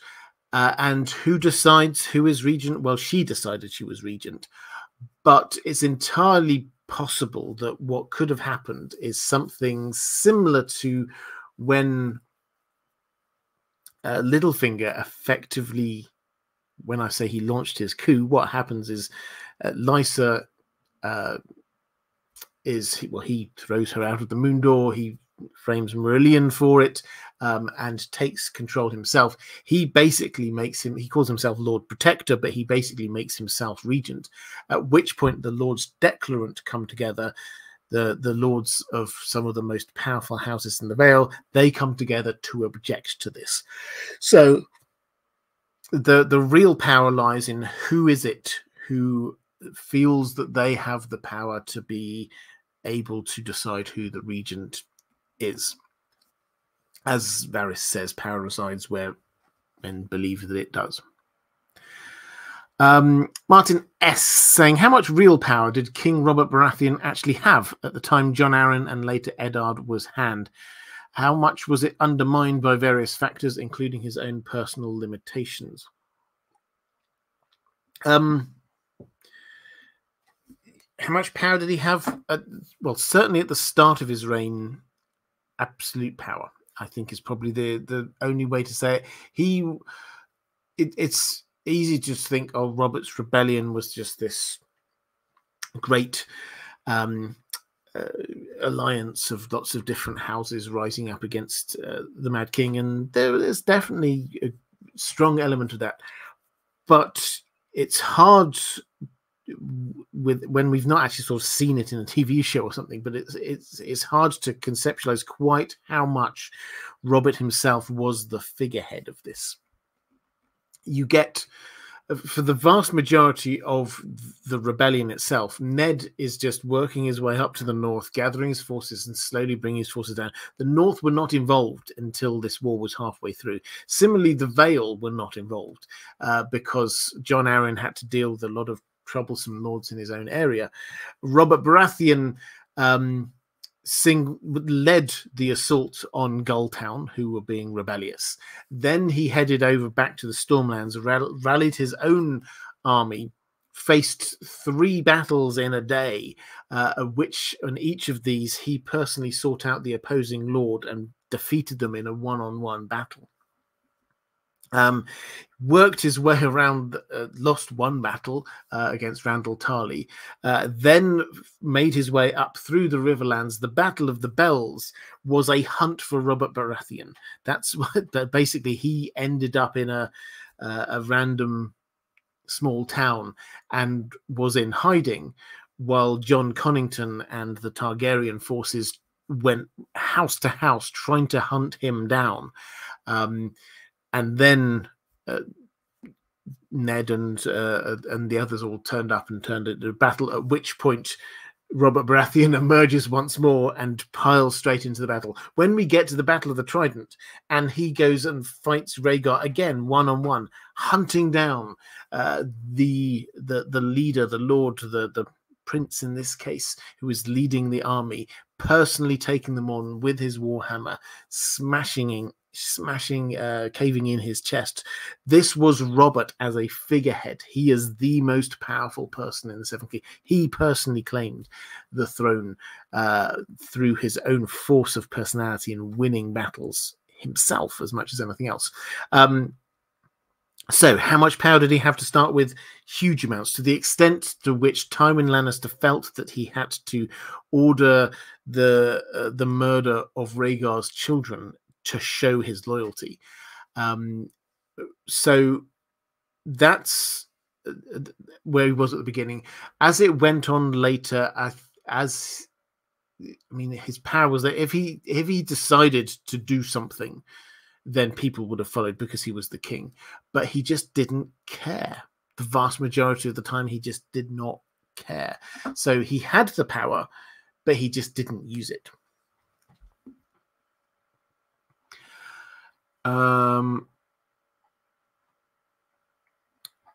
Okay, let's go to a question from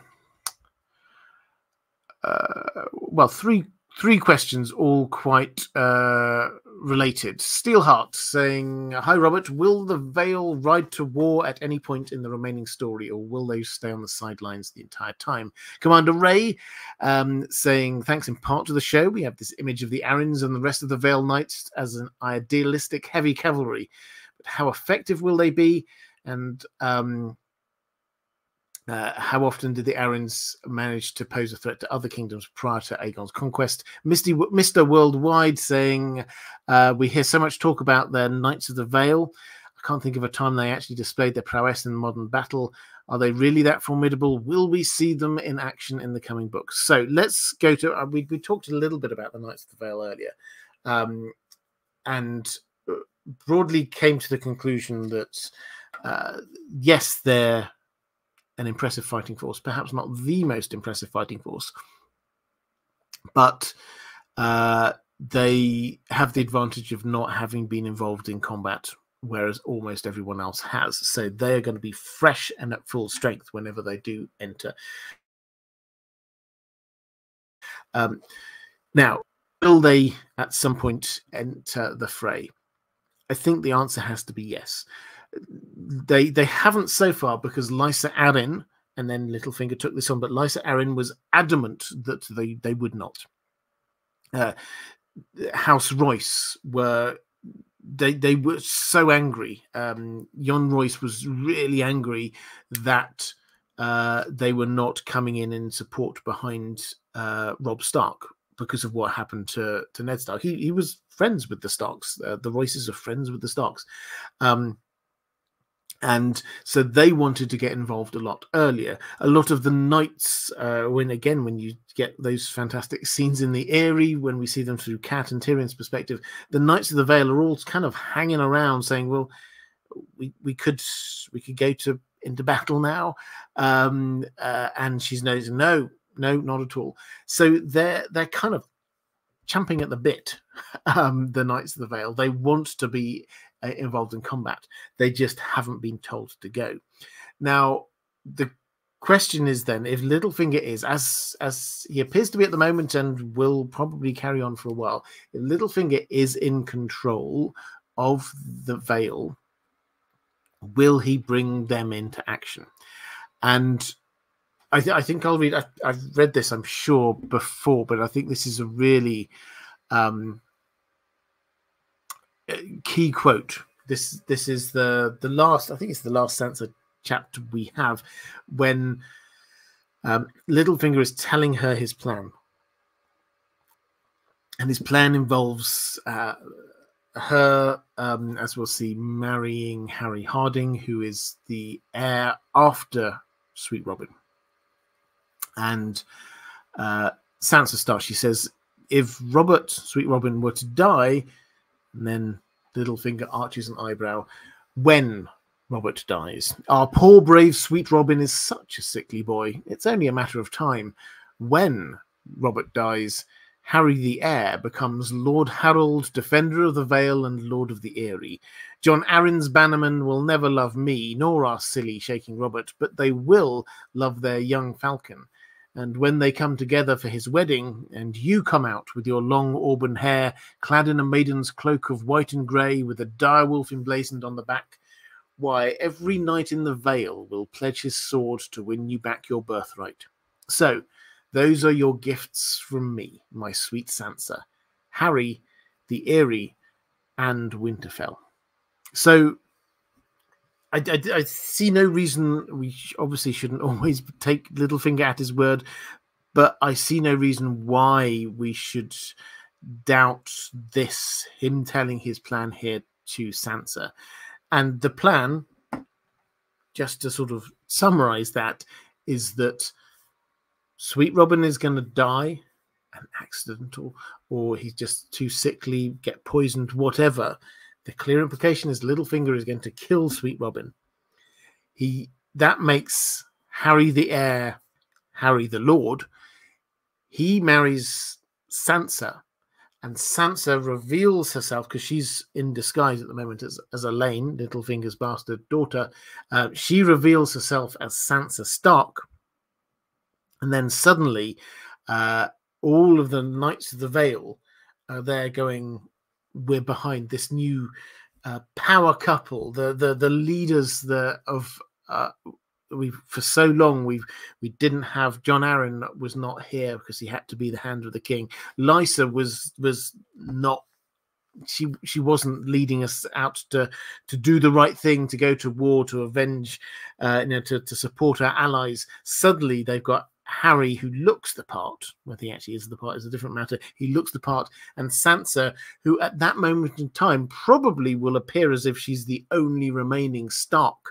The Vale Lords will, including Jon Royce, will fall in behind them, and Littlefinger is going to give Sansa Winterfell. What does give her Winterfell mean? I think this means that he's going to want the Vale, the Knights of the Vale, to go up to the north. In his mind, they take Winterfell from the Boltons and install Sansa up in Winterfell. So that's his plan. So I think that's the answer. Obviously, on the TV show, they did arrive just when we had the Battle of the Bastards. We shouldn't take that as too much of a steer of exactly how they're going to arrive or what's going to happen when they arrive, but I think that is echoing what the fact that they do go up to the north is echoing what seems to be where the plot of the books are going. Rabbi Obi, Why did John Arryn let things get so bad without telling anyone? My theory, he didn't. Littlefinger embezzled most of the crown deficit and killed John when he was discovered. The rest was just icing. Okay, so we picked on a few elements of this already, I think. So Littlefinger embezzling some of the crown deficit, I think he probably did. But at the same time, I mean, Littlefinger is hugely rich, but at the same time, Tyrion, when he was looking at the books, he could see the debt. He could see Littlefinger sort of moving money around, creating money. The thing. He didn't come to the conclusion that Littlefinger was literally stealing from the crown. That doesn't seem to be what was going on. Sure, he might have given himself a few loans here or there. That would allowed him to build up his own business empire. We know that he had his business empire within King's Landing. Once that was up and running, he didn't need the money from the crown. He had his own sources of income. So, yeah, why did Littlefinger just kill John when he was discovered about that? I mean, it's a nice theory, and it kind of, I mean, I think it's quite hard to dispute it. But ultimately, I think this is Littlefinger wanting to create chaos, and because he wanted to climb, because he backs himself. This is I mean, we all know it. This is what his modus operandi is. He creates chaos. He sees chaos as a ladder that he can climb to greater power himself. The fundamental point is that he backs himself. He trusts himself to think on his feet better than anyone else and use the opportunities that chaos will grant him and gain more power for himself. Maybe we get the situation where John Arryn would found something about Littlefinger, but that wasn't the thing that was on his mind when he died. The thing that was on his mind when he died was him investigating what was happening with Robert Baratheon's children, or the fact that the heir was not Robert Baratheon's child. So, yeah, I mean, it's hard to say to dispute it, but the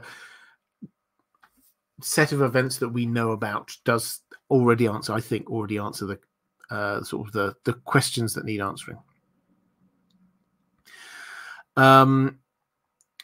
Let's go. So Rustler asking how Harold Harding and John Arryn are related. I think I answered that one a while ago, but I'll just sort of very quickly recap. So he is the heir, Harold Harding. John Arryn, Lord of the Vale, he has one son only, 3 marriages, one son only, who is Sweet Robin. Sweet Robin is now the Lord. So after him, who's next in the line of succession? Well, you go back up one generation. John had a brother. That brother's dead. That brother had a son, I think. Oh yes, of course he had a son who was the heir, and he was the one who was killed by the Mad King. Then John Arryn also had a sister who got married and had 7 daughters, 8 daughters, and 1 son. Basically, Harry is descended from one of those daughters. So he is, and I don't know, maybe you can work out what the exact relationship is. Is it first cousins once removed or something like that? It's quite a long way down the family tree, but he is technically the next in line. He's John Arryn's sister's grandson.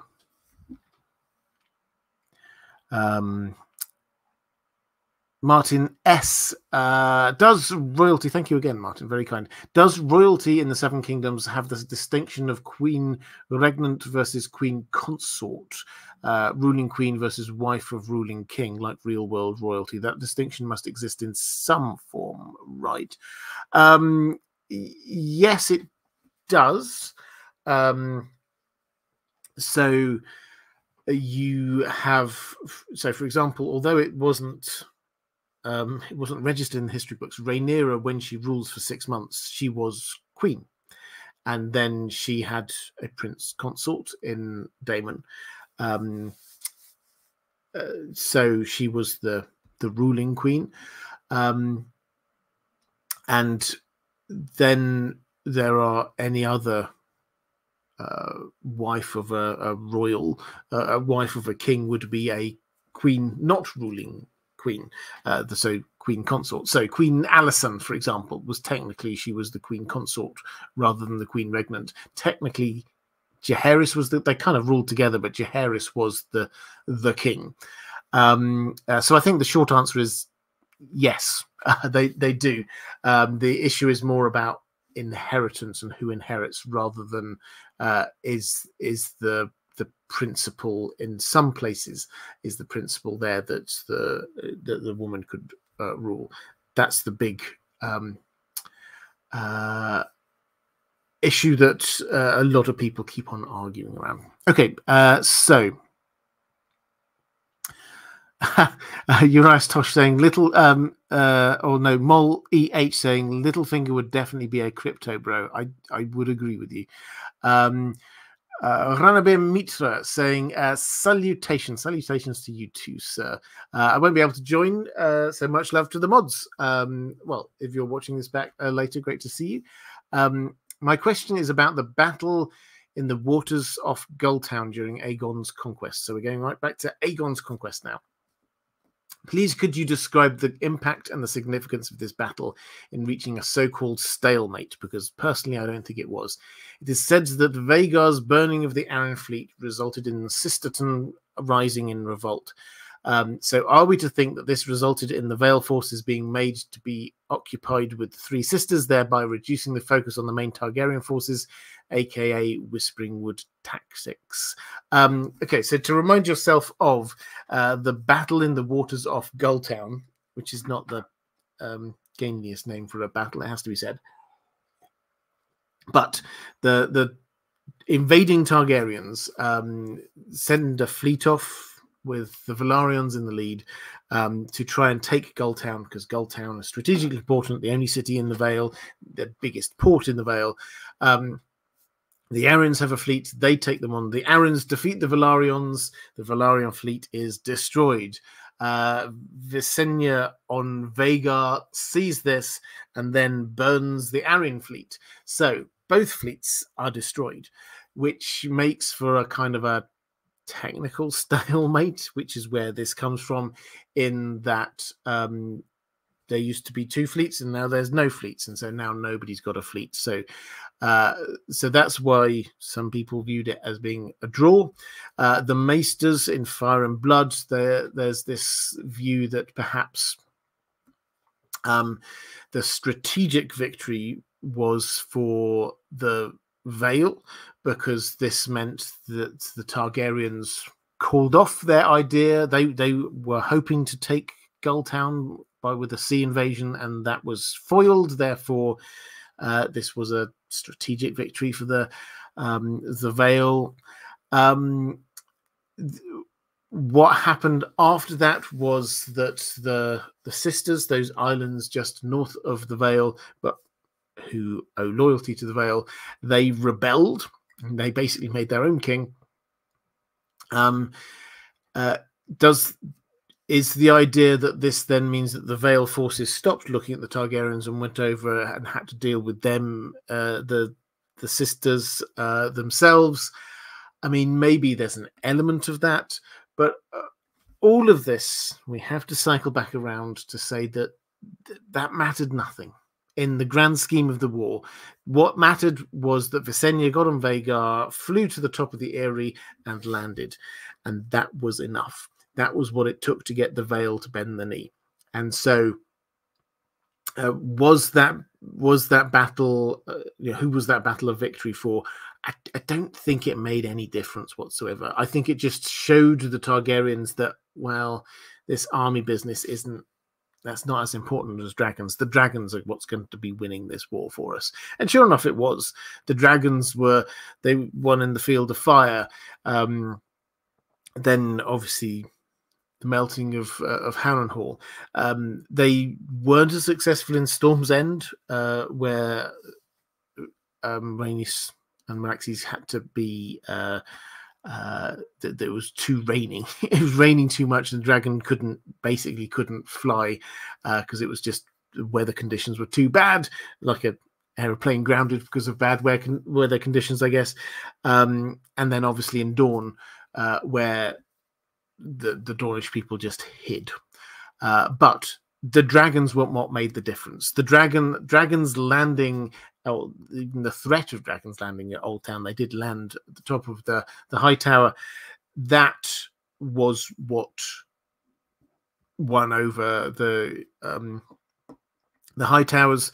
The threat of the dragons was what forced the Starks to bend the knee. They saw the dragons there and thought, well, we've seen what happens with the dragons. We're not going to be fighting.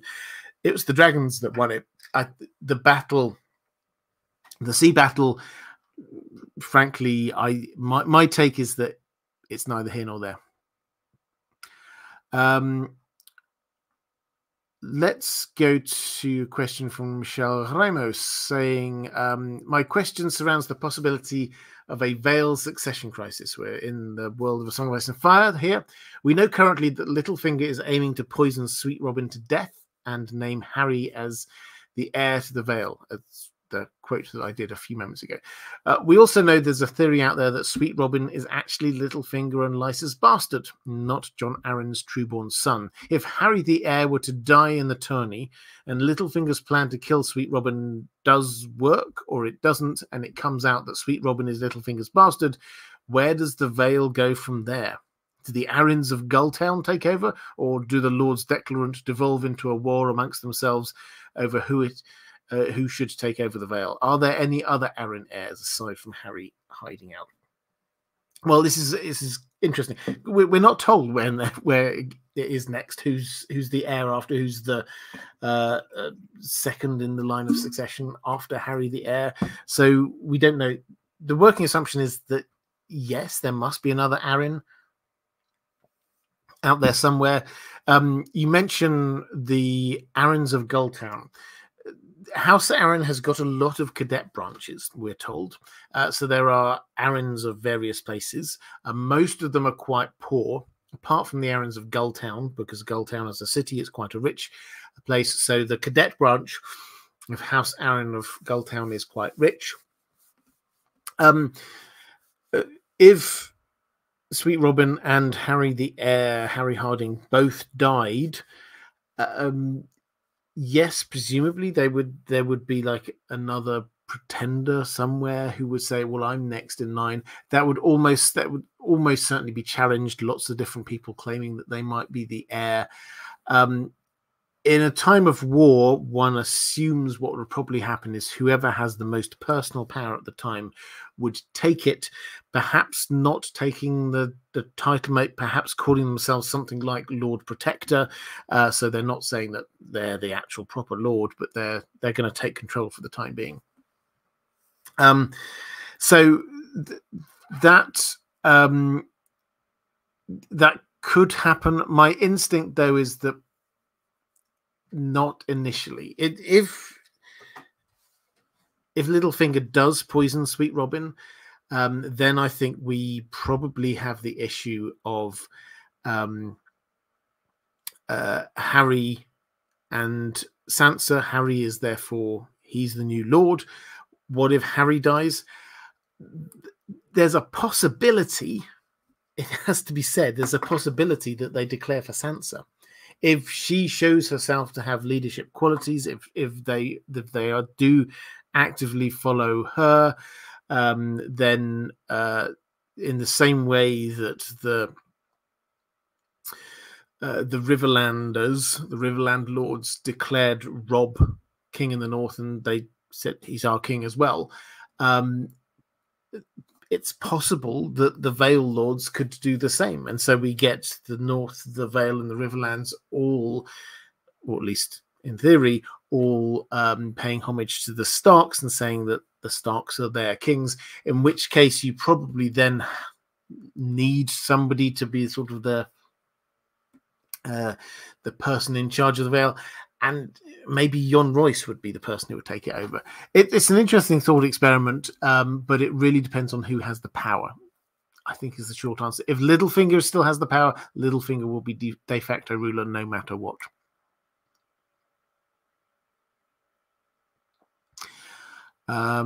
Let's go to question from Caius Ballerina.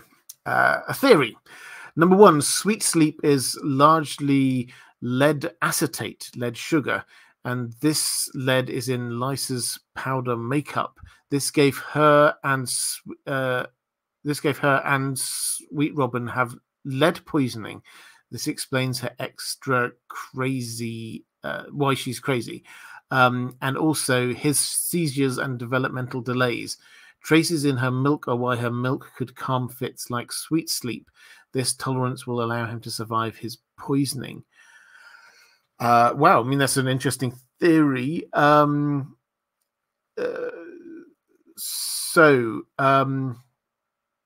Lysa's powder makeup has got lead in it. I have to admit, I would have to dig into this. I think it's a fascinating theory. I've not seen any specific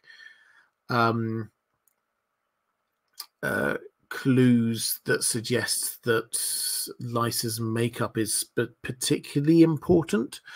But I would have to have a look for that to see if there is.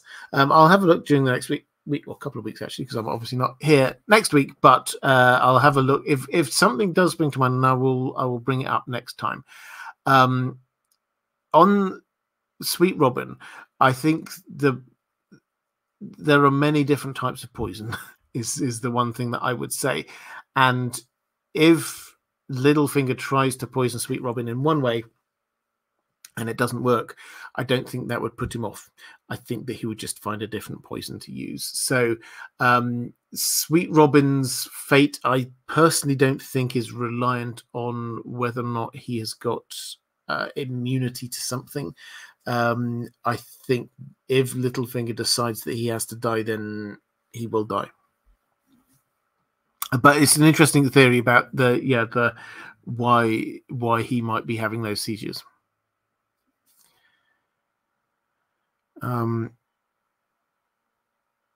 April May saying, if Lysa is somehow a queen in the Vale, it means Sansa Elaine is her heir.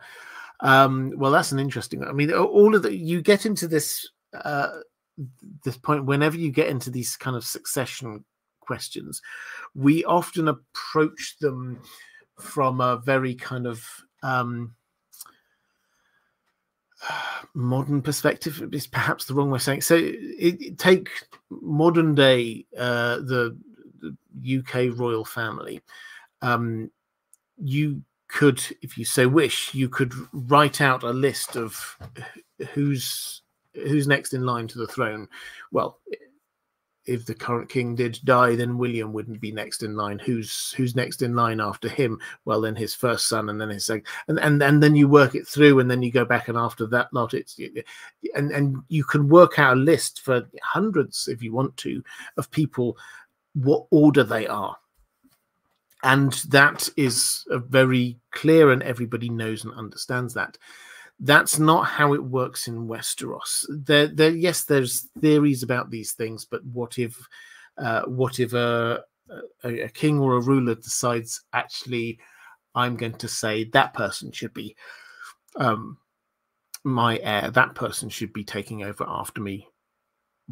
So that's what happened with Jane Arryn after the Dance of the Dragons, is that she said, actually, I think probably the person that I want is my fourth cousin. That's who she said. My fourth cousin should be taking over.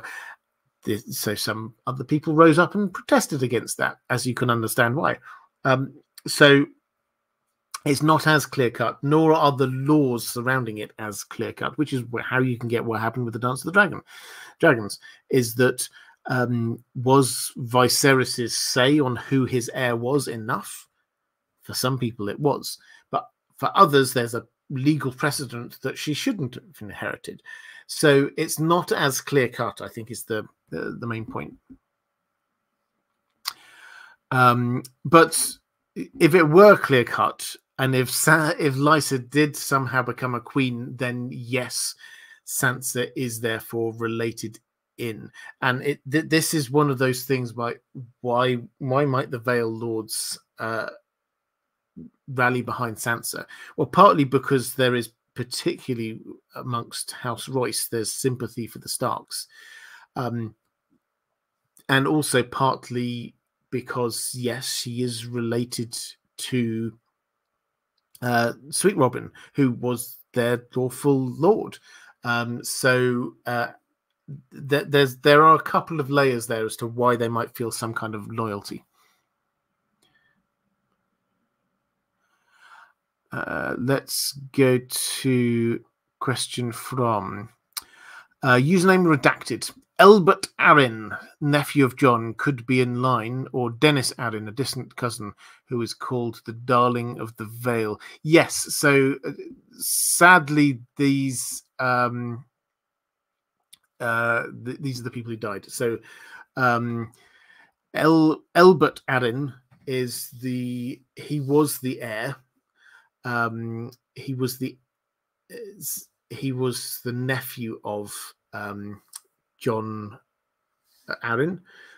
He was the person who was with Brandon Stark when Brandon Stark rode to King's Landing, and he got killed along with Brandon Stark by the Mad King. So these names, that they're part of the family tree, but John Arryn lost a lot of people over a relatively short period of time, which is why we are going a long way further out. Filmcram saying, sadly just got in, but wanted to say that watching your 2021 streams and hearing you say wins might not be out next year is a bittersweet innocence. Yeah, I can well imagine.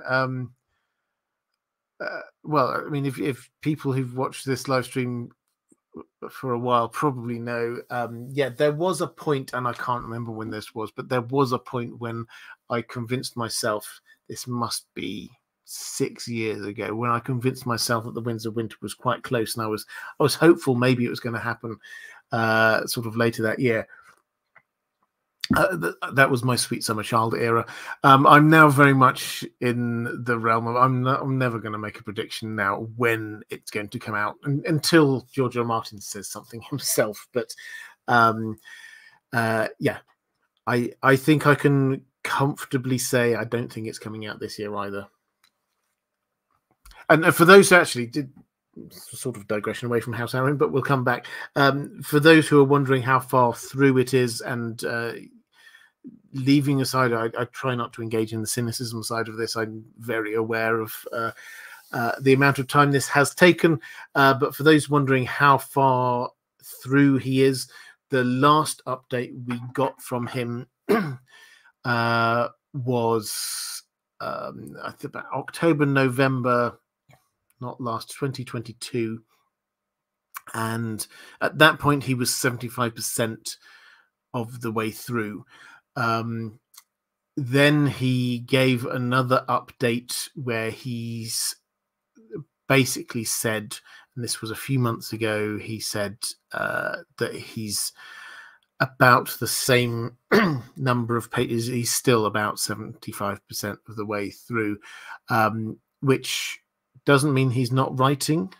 Just as an aside, I'm sure he is writing, but his writing style is that he will follow his muse in a certain direction, and then if it decides that it doesn't working, then he'll get rid of. Yeah, he could have gone several chapters deep down a train of thought, and then decide that's not worked, and then put those to one side, and then start again and go a different way. And that means that sometimes he can go for long periods of time and actually not make huge amounts of progress. Feel free to Google the the Myronese knot, which was how he explained what happened with the Dance with the Dragons. Or actually, I did a video, why is the Winds of Winter taking so long? If you want my take on that. But yeah, he said that 2023 was a personal and professional disaster for him. I think the word was disaster. He basically didn't make any progress with the book. And he said 2024, this was again a couple of months ago, 2024 is looking like it's no better. Yeah, we don't have any good news on that front. We're hopeful of obviously House of the Dragon starting in season 2, starting in June, but also we've got Doug to look forward to. They will be starting to film that soon. I think this summer, June again, I think is when they're starting that. Expect some more casting announcements soon on that one, by the way. And then the stage play, the Turning at Harrenhal stage play. So those are the things that we've got on our radar. And also, while I'm saying this, in case you missed the news, I did say, and I will do it at some point soon, I'm going to try doing a few little shorts with like updates on in case you missed it kind of news. In case you missed it, the Jon Snow show, there was a spin-off that was that Kit Harington himself pitched. That is no longer in active development. It never had a green light. It was always just being worked on. But he gave I think it must have been for another project he's involved in at the moment. He gave an interview and he was asked about this, and he basically said he didn't really want to talk about this before, because if he made it a thing, then some people would love the idea of there being a Jon Snow spin-off, and that would put pressure on it, and some people would hate the idea and that would put pressure on it. So he was keeping it low-key, but now he can confirm that it is, and I think the word that all sides are using is shelved, which he and George R. R. Martin have both wanted to emphasize, that something being shelved does not mean that we're never going to see it. It doesn't. It may mean that we see it in a different format. George R. R. Martin has sort of muttered a couple of times about graphic novels and things like that for some of these shelved projects. Not to say that that's what's going to happen here, but Kit Harington has said basically there was not an idea that everybody could coalesce around that got everybody excited for this. I am taking heart from this. Incidentally, I think this is. I had my reservations about the concept. I was willing to be won over by it, but I had my reservations about it. But I'm taking heart from the fact that if after what must have been 3 years, maybe even more, of development, they realized that this isn't something that HBO and Kit and his team and George R. R. Martin could all agree on, then they're going to shelve it, which means that they're only moving forward with things that everybody's in agreement on, which, as I said, I'm actually feeling quite happy about. Okay. Sorry, that was a Carl Karsnark, yeah. You could have summarized everything I've just said with Snow Show is a no-go. Thank you very much. Andrew Kay saying, I was never that keen on the Snow idea. People had unrealistic expectations on what that season would have been, of what that season would have been, series would have been, and there is no source material. Yeah, I think the source material thing is that's the biggie. As far as HBO, I think, are concerned, is that they've perhaps learned some lessons from the past, and it's noticeable that the two things that have been greenlit are the two things that have got the most writing on, and writing that has been completed. Yes, there are more Dunk and Egg stories to come, but you can do a season on the Hedge Knight knowing that you've got the entire plot of the Hedge Knight.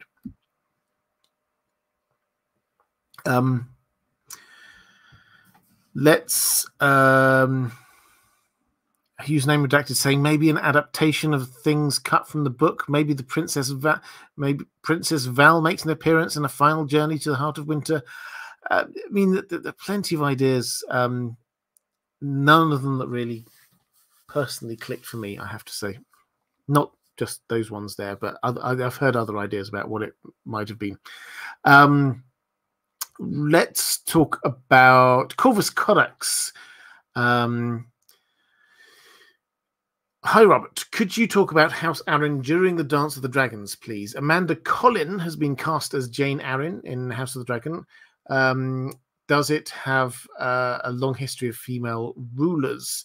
And Moon asks, saying, when reading a history of Westeros and Fire and Blood, I get the impression that at all major events during the last 300 years, the head of the Arryns was a young boy with his mother reigning the Vale. For example, during Aegon's conquest and also during the main series. Is that just a coincidence, or is something else happening here? I mean, I think it is mostly a coincidence. There's also Jane Arryn was just a child during the first Great Council of 101. She was just a child, and Lord Royce was ruling. So. I mean, I don't think that there's any great plot significance to this. It's just a thing that sometimes happens. Do they have a long history of female rulers? No, not that we're aware of. Jane Arryn obviously is there, but going back all of these other people, when I was doing the history, there weren't any particular names of women who stood out there. I mean, as I've often say, even with male preference primogeniture as a way of deciding who should inherit, which is what very roughly most of Westeros seems to cover. Dawn is an exception, but very roughly that's what most of Westeros seems to go with. Even with that, you can still get female rulers every now and then, and the example again, to use the British royal family, we've had plenty of queens ruling the land. Elizabeth I, Elizabeth II, Victoria, Queen Mary. You know, you can name them all. There's lots of them. There are more men because it's male preference, but that doesn't mean that there's never a woman in charge. So that seems to be what's happening here with Jane Arryn. Diego Godoy saying, "Hola, Robert. A character that I don't see, and hola to you, I don't see discussed often is Jon Arryn's heir before Robert's rebellion, Elbert Arryn. Could you please discuss what we know about him? What's the family tie that made him the heir for a period of time? Thanks." Well, he was nephew, and Jon Arryn didn't have any children of his own. That is the simple. And his dad had died.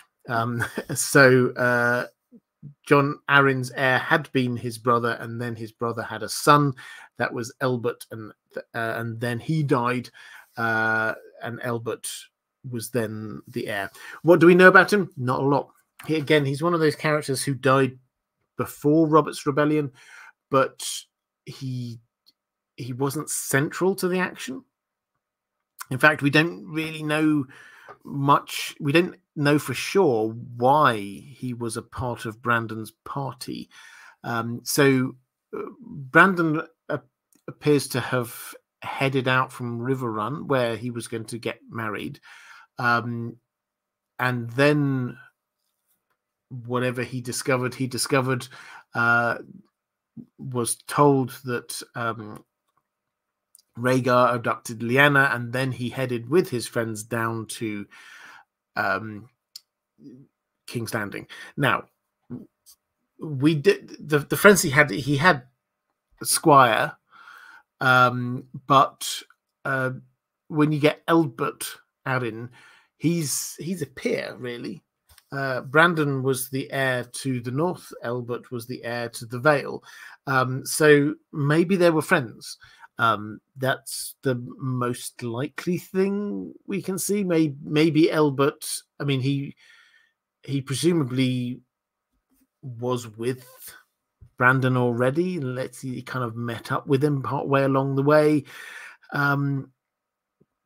The implication has to be that Brandon was clearly very hot-headed, and it takes some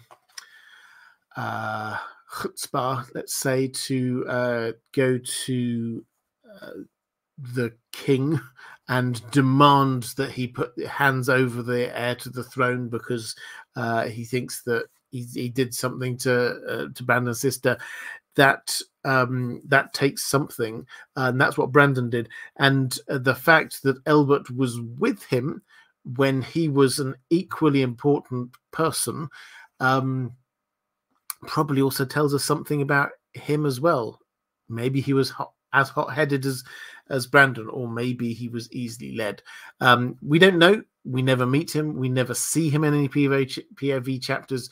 What we can probably say is that he wasn't just sort of a boring, bookish, stay-at-home kind of person, because otherwise he wouldn't have charged down the road so fast with Brandon to go and confront the Mad King.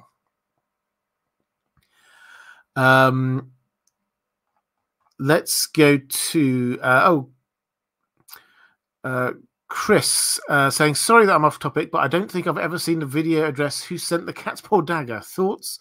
Love your work, by the way. Well, thank you. Well, stay tuned. I mean, that's actually quite bizarre. I did one ages ago on this. It was one of the ones that I've taken down because I've had a few more thoughts on, and it's going to come back up again soon. I can't remember when it's going to be, at some point in the next 2 or 3 weeks. So keep an eye on the main channel and you will get your wish. Yeah, I wish I could. Wish all requests for videos were that easy. Yes, I've written one and I've recorded it, so it's now just a matter of turning it into a video.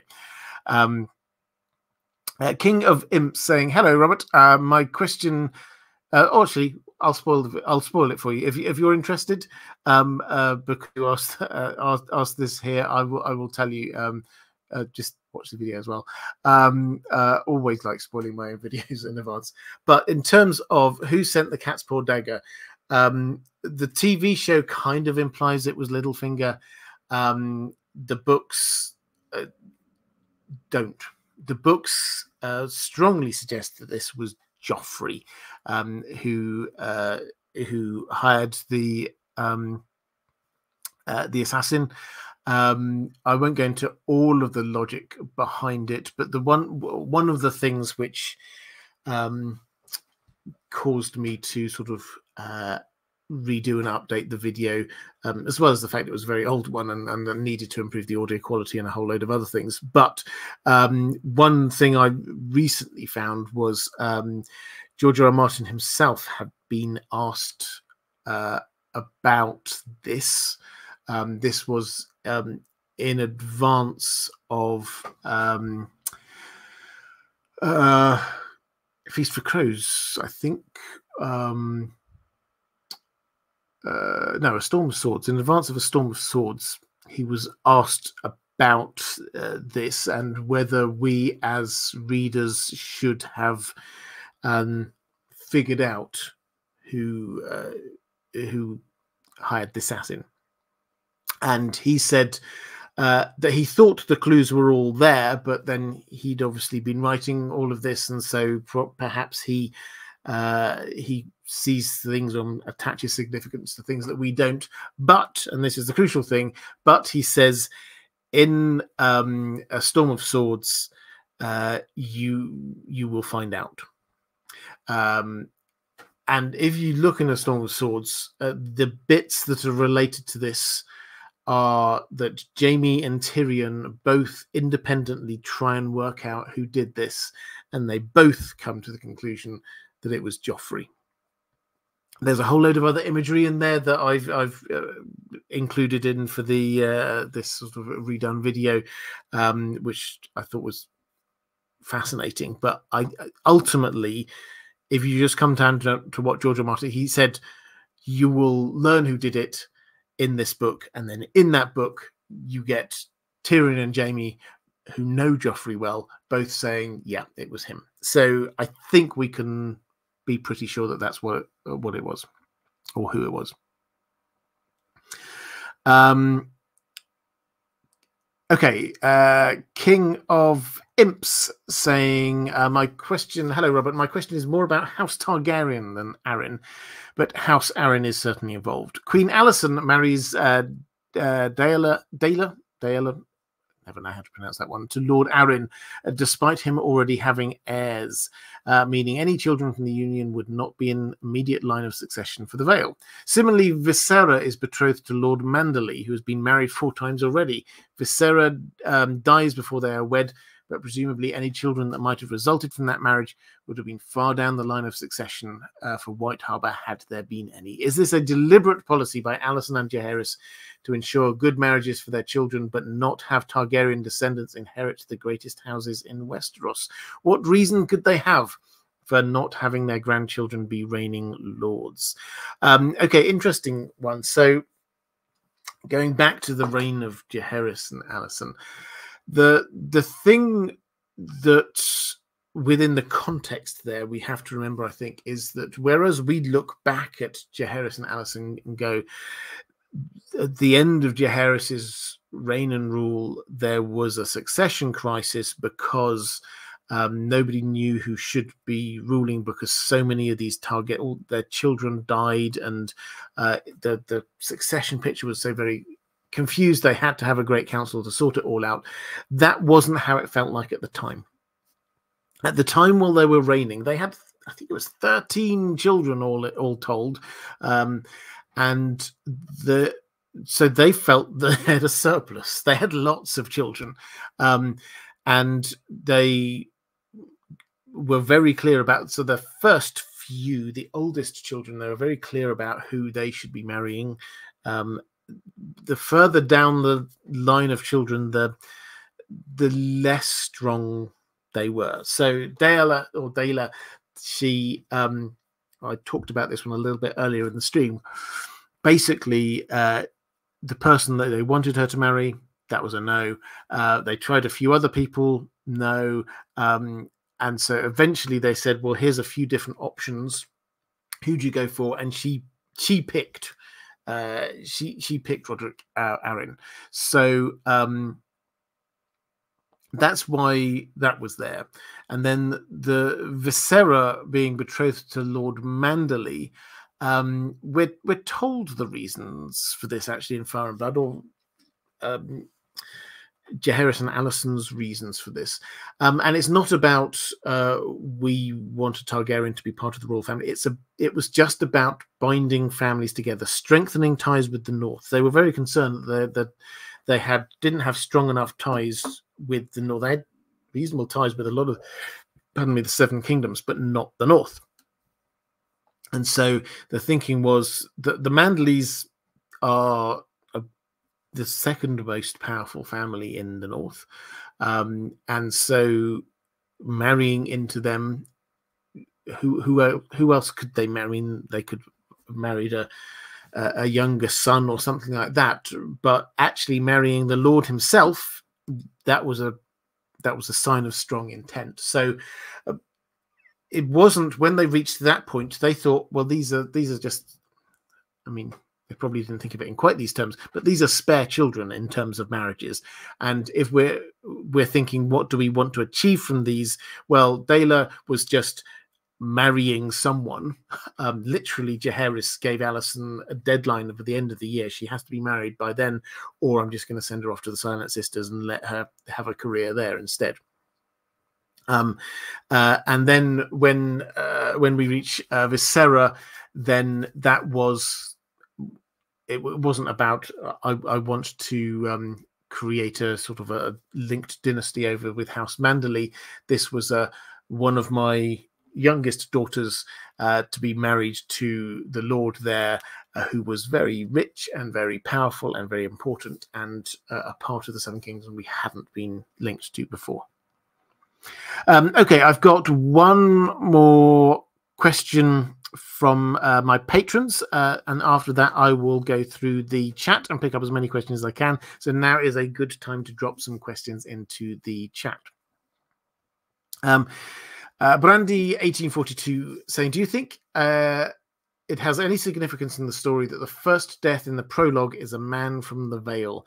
I think he was from House Royce. Is that random, or does the Vale and with it House Arryn have a connection to the others' plot?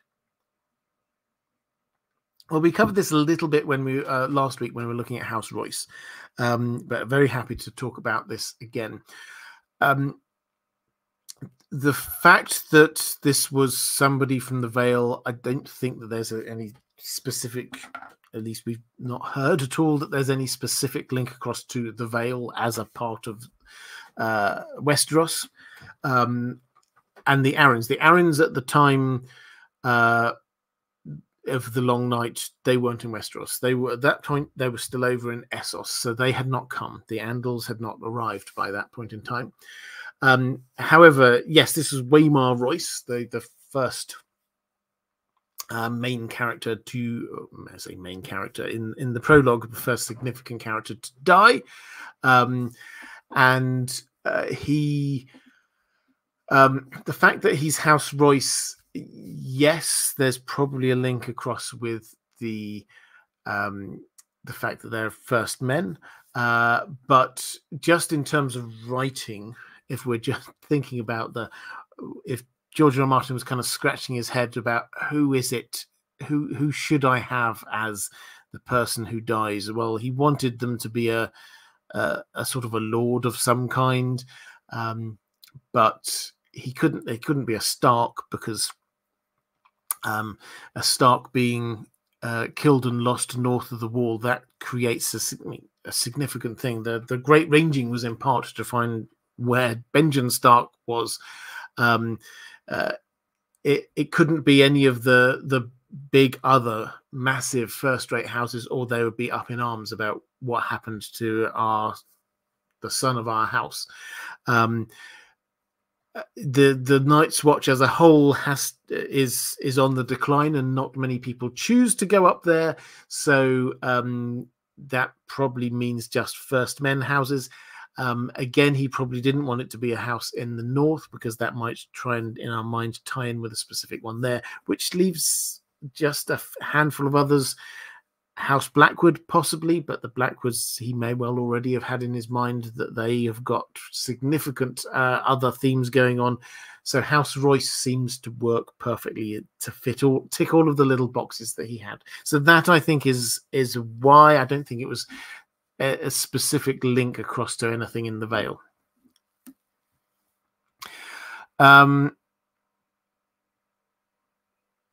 Chris saying, I've heard it said that George R. R. Martin favours either the Brackens or the Blackwoods. I'm only halfway through Swords, so perhaps it will become clearer.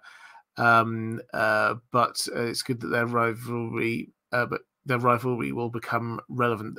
Yes, I mean, I won't spoil things for you. But yeah, the Blackwood and Bracken rivalry is significant and goes on through the ages of this story, not just in The Song of Ice and Fire, but across the history of Westeros.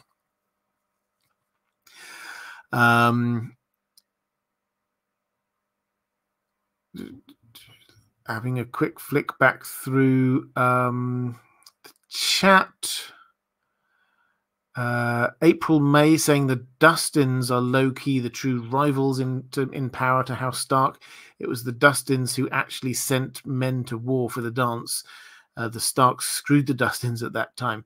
Are they the rivals for power? I'm not sure. I would say, I mean, they probably view themselves as being more significant than the rest of the North does, if that makes sense, in that their house, the Dustins Barroton, is built on top of the barrow of what they say is the tomb of the first king of the first men.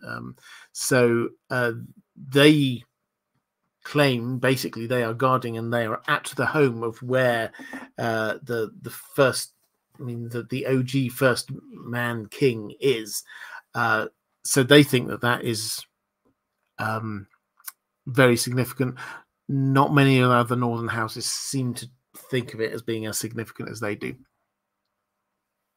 But they're not, although they are a powerful house, they're not they're not as rich as the Manderleys, nor as sort of strong as, say, the Boltons. They're sort of up there. If you had to like put the Carstarks and the Umbers, House Dustin are along that kind of level, I would say.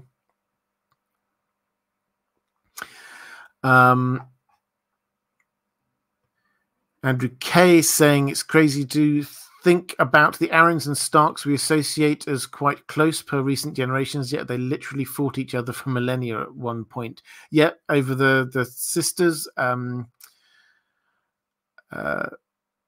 April May saying the Dustins were very powerful until the dance. They had a downfall of a sort.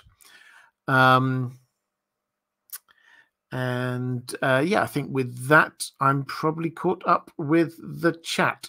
So just to let you know what's happening over the next few weeks. So next week, just to remind you, I am not here. It's the last time I'm skipping a week until hopefully Christmas. So we get a nice long run. We'll have House of the Dragon live streams. We'll have Rings of Power live streams when we get close to that as well. In terms of videos coming out, I honestly can't remember what I've got coming out, but that the who hired the Cat's Paw Dagger, someone was asking me about that. That video is definitely coming out quite soon. And I'm also working on one about the prologue to the Winds of Winter, what I think is going to be in the prologue to the Winds of Winter. So keep an eye out for that one coming soon. And, oh yes, Varys. I'm going to be doing a few little dives into what's motivating Varys. What's he about? What's he trying to achieve? What is this great plan he has with Illyrio that seems to be changing all the time? Is there a common thread that runs through it all? I think there is. But just trying to set all of that, and the Fagon Young Griff stuff as well. We're trying to get all of that bit set up. So those videos are all to come. Connor F, thank you very much. Just saying thank you for the fantastic content. I appreciate that very much. So I'll be back in 2 weeks, and let's round off. We'll do one on the Vale as a whole. Any other questions about any of the other houses that we haven't really been covering? What's House Grafton about? What about the mountain clans? Are there any other smaller, the Waynwoods? I mean, you let me know what you're interested in there, and we will cover them off. And so that's in 2 weeks' time. And then after that, we'll probably do a Lord of the Rings one. But that is all for this time. If you are interested in watching some more of these live streams, there's a link to the playlist somewhere around here. If you're wanting to support this channel, thank you, first of all. But the best way to do that is through Patreon, and the link is going to appear somewhere around there. So that's all for this time. Take care, everyone. I'll see you soon.